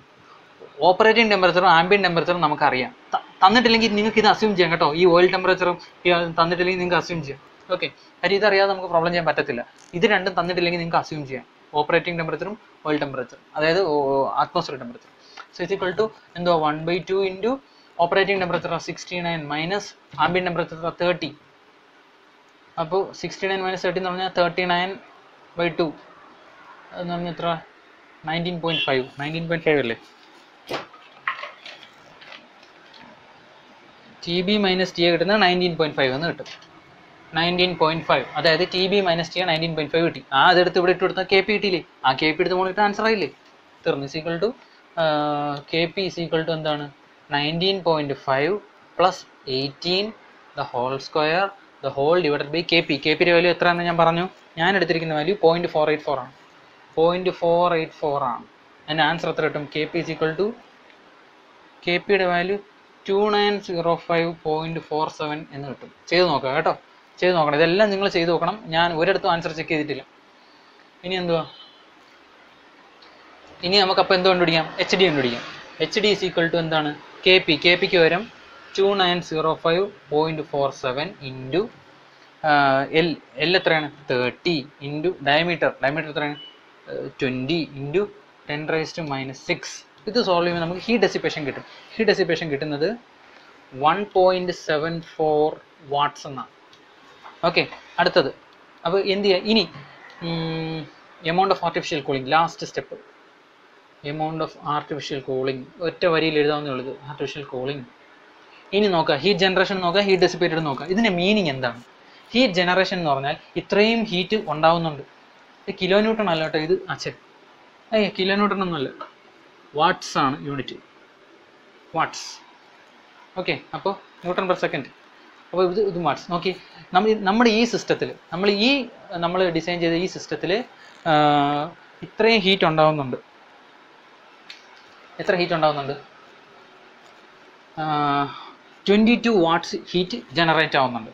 ഓക്കെ, പക്ഷേ നമ്മുടെ ഈ സിസ്റ്റത്തിന് തനിയെ ഡെസിപ്പേറ്റ് ചെയ്യാൻ, അതായത് സ്വയം നമ്മുടെ എയറിലോ ഒക്കെ സ്വയം ഡെസിപ്പേറ്റ് ചെയ്യാൻ പറ്റിയത് ആകെ ഇത്രേ ഉള്ളൂ. അതായത് ഈ 22 വാട്ട്സ് ഹീറ്റ് ജനറേറ്റ് ആവുകയും ചെയ്യും. വെറും 1.7 തനിയെ പോകത്തുള്ളൂ. അപ്പോൾ ബാക്കി ഹീറ്റിന് എന്ത് ചെയ്യണം? നമ്മൾ റിമൂവ് ചെയ്യണം. നമ്മളെങ്ങനെ റിമൂവ് ചെയ്യും? നമ്മളൊരു കൂളിംഗ് സിസ്റ്റം കൊടുക്കണം. നമ്മുടെ വണ്ടികളിലൊക്കെ കൂളിംഗ് സിസ്റ്റമായിട്ട് നമ്മൾ റേഡിയേറ്ററും ലൂബ്രിക്കൻ്റ് കൂളൻ്റും ഒക്കെ യൂസ് ചെയ്യത്തില്ലേ, അതുപോലെ നമ്മൾ എന്തെങ്കിലും ഒരു ആർട്ടിഫിഷ്യൽ കൂളിംഗ് സിസ്റ്റം കൊടുത്ത് നമ്മൾ അതിനെ സ്വയം തണുപ്പിക്കണം. അതൊരു സെൻറ്റൻസ് ആയിട്ട് എഴുതിയ ആൻസറായി. ഓക്കെ, അത് എപ്പോഴും എടുക്കണ്ടേ? HG heat generation is less than heat dissipation ആണെങ്കിൽ, അതായത് ഉണ്ടാകുന്ന ഹീറ്റ് കുറവാണെങ്കിൽ നോ ആർട്ടിഫിഷ്യൽ കൂളിംഗ് റിക്വയർഡ്. ഇനി ഹീറ്റ് ജനറേഷൻ കൂടുതലാണ്, ഉണ്ടാകുന്ന ഹീറ്റ് കൂടുതലാണ്, അതായത് നമ്മുടെ ഇപ്പോഴത്തെ case, external artificial cooling required. External, നമുക്ക് അതിനകത്ത് കയറി ഒന്നും ചെയ്യാൻ പറ്റത്തില്ല. External artificial cooling required. വണ്ടികൾക്കൊക്കെ ചെയ്യുന്ന പോലെ തന്നെ വെളിയിലൊരു റേഡിയേറ്ററോ അങ്ങനെയുള്ള സാധനം എന്തെങ്കിലും വെച്ച് തണുപ്പിക്കണം. ഇന്റേണലി നമുക്ക് അകത്ത് പോയി ഒന്നും ചെയ്യാൻ പറ്റത്തില്ല ഓയിലിനെ തണുപ്പിക്കാൻ. അപ്പോൾ എന്ത് ചെയ്യുക? ഇതിനകത്ത് ഏതാണ് നമ്മുടെ കേസ്? HG greater than 80. നിങ്ങൾ ഇങ്ങനെ എഴുതണം. ഇത് നിങ്ങൾക്ക് മനസ്സിലാവാൻ വേണ്ടി ഇത്ര എഴുതിയ. ഇനിയുള്ള കാര്യം നിങ്ങൾ എഴുതണം. Okay, since heat generation is greater than heat dissipation, artificial cooling is required. താഴെ എഴുതുക, therefore amount of artificial cooling capital H is equal to HG minus HD. ഇനി ഹീറ്റ് ജനറേഷൻ എത്രയാണ്? 22.18. അതായത് 22.18 മൈനസ് 1.74 അതായത് 22 നിന്ന് 1.74 കുറയ്ക്കുക. അപ്പോൾ എത്ര കിട്ടും? 20.43 എന്ന് കിട്ടും. 20.43 വാട്ട്സ്. അപ്പോൾ 20.43 വാട്ട്സിന് നമ്മൾ തണുപ്പിക്കാനുള്ള സെറ്റപ്പ് കൊടുക്കണം. ഓക്കെ, ഇത്ര എഴുതി കഴിഞ്ഞാൽ നിങ്ങൾക്ക് ഫുൾ മാർക്കും കിട്ടും. ഓക്കെ, സംശയമുള്ളവർ ആര് കയ്യിലുണ്ടെങ്കിൽ കഴിഞ്ഞ തവണത്തൊക്കെ ആൻസർ കീ നോക്കുക. ഞാൻ ആൻസർ കീ ഒരിടത്തും പബ്ലിഷ് ചെയ്യാത്തത് അത് നിങ്ങൾക്ക് തരാൻ പാടുള്ള ഫയലാണോ എന്ന് എനിക്ക് ഉറപ്പില്ലാത്തതുകൊണ്ടാണ്. അത് യൂണിവേഴ്സിറ്റി സ്റ്റാഫിന് വേണ്ടി ഇഷ്യൂ ചെയ്യുന്ന ഫയലാണ്. സ്റ്റുഡൻസിൻ്റെ കയ്യിൽ അത് എത്തിക്കുന്നതിന് ശരിയാണോ തെറ്റാണോ എന്ന് എനിക്കറിയില്ല. അതുകൊണ്ടാണ് ഞാൻ ആൻസർ കീ പബ്ലിഷ് ചെയ്യാത്തത്. ഓക്കെ, ഇതിൽ ഓരോ പ്രൊസീജിയറിനും മാർക്കുണ്ട്. 2 പ്രൊസീജിയർ, അതായത് ഇത് ആറ്റിറ്റ്യൂഡും മാസ് ഫ്ലോ റേറ്റും ചോദിച്ചാൽ മാത്രം ചെയ്യുക. ഇത് എഴുതിയാൽ നല്ലത്, നിങ്ങൾ എഴുതിയില്ലെങ്കിലും കുഴപ്പമില്ല. പിന്നെ നിങ്ങൾ ഈ ഒരു പ്രോബ്ലം കൊണ്ട് തന്നെ മാക്സിമം കാര്യങ്ങൾ പഠിക്കാൻ വേണ്ടിയിട്ടാണ് ഞാൻ ഇതും കൂടി ഇതിനകത്ത് ഇൻക്ലൂഡ് ചെയ്തത്. നിങ്ങൾ എഴുതിയെന്ന് പറഞ്ഞ് നഷ്ടമൊന്നുമില്ല, പക്ഷേ എഴുതിയാൽ നന്ന്. നിങ്ങൾ എഴുതിയില്ലെങ്കിലും കുഴപ്പമൊന്നും വരത്തില്ല. ഓക്കെ, ഇതുവരെ ആൻസർ കീയിൽ ഞാൻ ഇതിനൊന്നും മാർക്ക് കണ്ടിട്ടില്ല. ഇനി വരാൻ പോകുന്ന ആൻസർ കീ എങ്ങനെ ഇരിക്കുമെന്ന് എനിക്ക് പറയാൻ പറ്റില്ലല്ലോ. ഓക്കെ, അപ്പോൾ നിങ്ങൾക്ക് ഈ പ്രോബ്ലത്തിൽ എന്തെങ്കിലും ഡൗട്ട്സ് ഉണ്ടെങ്കിൽ എന്നോട് ചോദിക്കുക. 2, ഏറ്റവും ഇമ്പോർട്ടൻറ്റ്, നിങ്ങൾക്ക് ഞാൻ പഠിപ്പിച്ചതിൽ കൺഫ്യൂഷൻ വരുന്നുണ്ടെങ്കിൽ ഡ്രോപ്പ് ഇറ്റ്. നിങ്ങൾ പഠിച്ചതുമായിട്ട് നിങ്ങൾ മുമ്പോട്ട് പോവുക. ഓക്കെ, നിങ്ങൾക്ക് എത്രത്തോളം സിംപ്ലിഫൈ ചെയ്യാൻ പറ്റുമോ അത്രത്തോളം ഞാനത് സിംപ്ലിഫൈ ചെയ്താണ് പറഞ്ഞിരിക്കുന്നത്. ഞാൻ പ്രൊസീജിയറിൻ്റെ എണ്ണം കൂടുതലാണ്, ടൈറ്റിലുകളുടെ എണ്ണം കൂടുതലാണ്. അതൊക്കെ നിങ്ങളുടെ അണ്ടർസ്റ്റാൻഡിങ് കൂട്ടാൻ വേണ്ടിയിട്ടാണ് ഇട്ടിരിക്കുന്നത്. പക്ഷേ എന്നിരുന്നാലും നിങ്ങൾക്ക് കൺഫ്യൂഷൻ ഉണ്ടാവുന്നെങ്കിൽ നിങ്ങൾ ഇനി ഇത് ഫോളോ ചെയ്യേണ്ട, എൻ്റെ ചാനൽ ഇനി കാണണ്ട. കാരണം ഇനി നിങ്ങൾ എക്സാമിന് സ്വയം പഠിക്കുക. ഇനി നിങ്ങളെ ടൈം വേസ്റ്റ് ചെയ്യരുത്. ഓക്കെ, അപ്പോൾ നമ്മൾ പാസ്സാവുക എന്നുള്ളതാണ് നമ്മുടെ എയിം. ഈ സിറ്റുവേഷനിൽ ഒരു 2 മാസം മുമ്പ് അല്ലെങ്കിൽ ഇനി ഒരു 2 ആഴ്ച കൂടെ ഉണ്ടായിരുന്നെങ്കിൽ ഓക്കെ, നമുക്ക് ഇനിയും കൂടുതൽ കാര്യങ്ങൾ പഠിക്കാം. So we don't have time. അപ്പോൾ ഇനി നിങ്ങൾ ചെയ്യേണ്ടത് പ്ലാൻ. ഈ പഠിച്ചു കഴിഞ്ഞാൽ ആൾറെഡി പഠിച്ച നിങ്ങൾക്ക് കോൺഫിഡൻസ് ഉള്ളതിനെ കൂടുതൽ ഷാർപ്പൻ ചെയ്യുക, ഉറപ്പിക്കുക. ഓക്കെ, ജേണൽ ബിയറിംഗ് പഠിക്കാനേ ഞാൻ പറയത്തുള്ളൂ, ഏതിനെക്കാട്ടിലും മോഡ്യൂൾ 1-നെക്കാട്ടിലും. കാര്യം മോഡ്യൂൾ 1-നകത്ത് നിങ്ങൾക്ക് 5 ടൈപ്പ് ബ്രേക്കും 4 ടൈപ്പ് ക്ലച്ചും പഠിക്കണം. ഇതിൽ ഏതെങ്കിലും ഒരെണ്ണോ അല്ലെങ്കിൽ 2 ഇതുവരെയും ചോദിച്ചിട്ടില്ല, ഏതെങ്കിലും ഒരെണ്ണം ആയിരിക്കും വരുന്നത്. അതിനെക്കാട്ടിലും ബെറ്റർ നിങ്ങൾ മോഡ്യൂൾ 2 പഠിച്ചു കഴിഞ്ഞാൽ കിട്ടും. If you have understanding. നിങ്ങൾക്ക് ഞാൻ ഈ പറഞ്ഞത് മനസ്സിലാവുന്നില്ല, മോഡ്യൂൾ 1 പഠിച്ചവരാണ് എങ്കിൽ വിട്ടേക്കുക. ഇനി നിങ്ങൾ ഇത് നോക്കണ്ട, മോഡ്യൂൾ 1 തന്നെ കണ്ടിന്യൂ ചെയ്തോളൂ. ഓക്കെ, അപ്പോൾ നിങ്ങൾക്ക് മനസ്സിലായെന്ന് വിശ്വസിക്കുന്നു.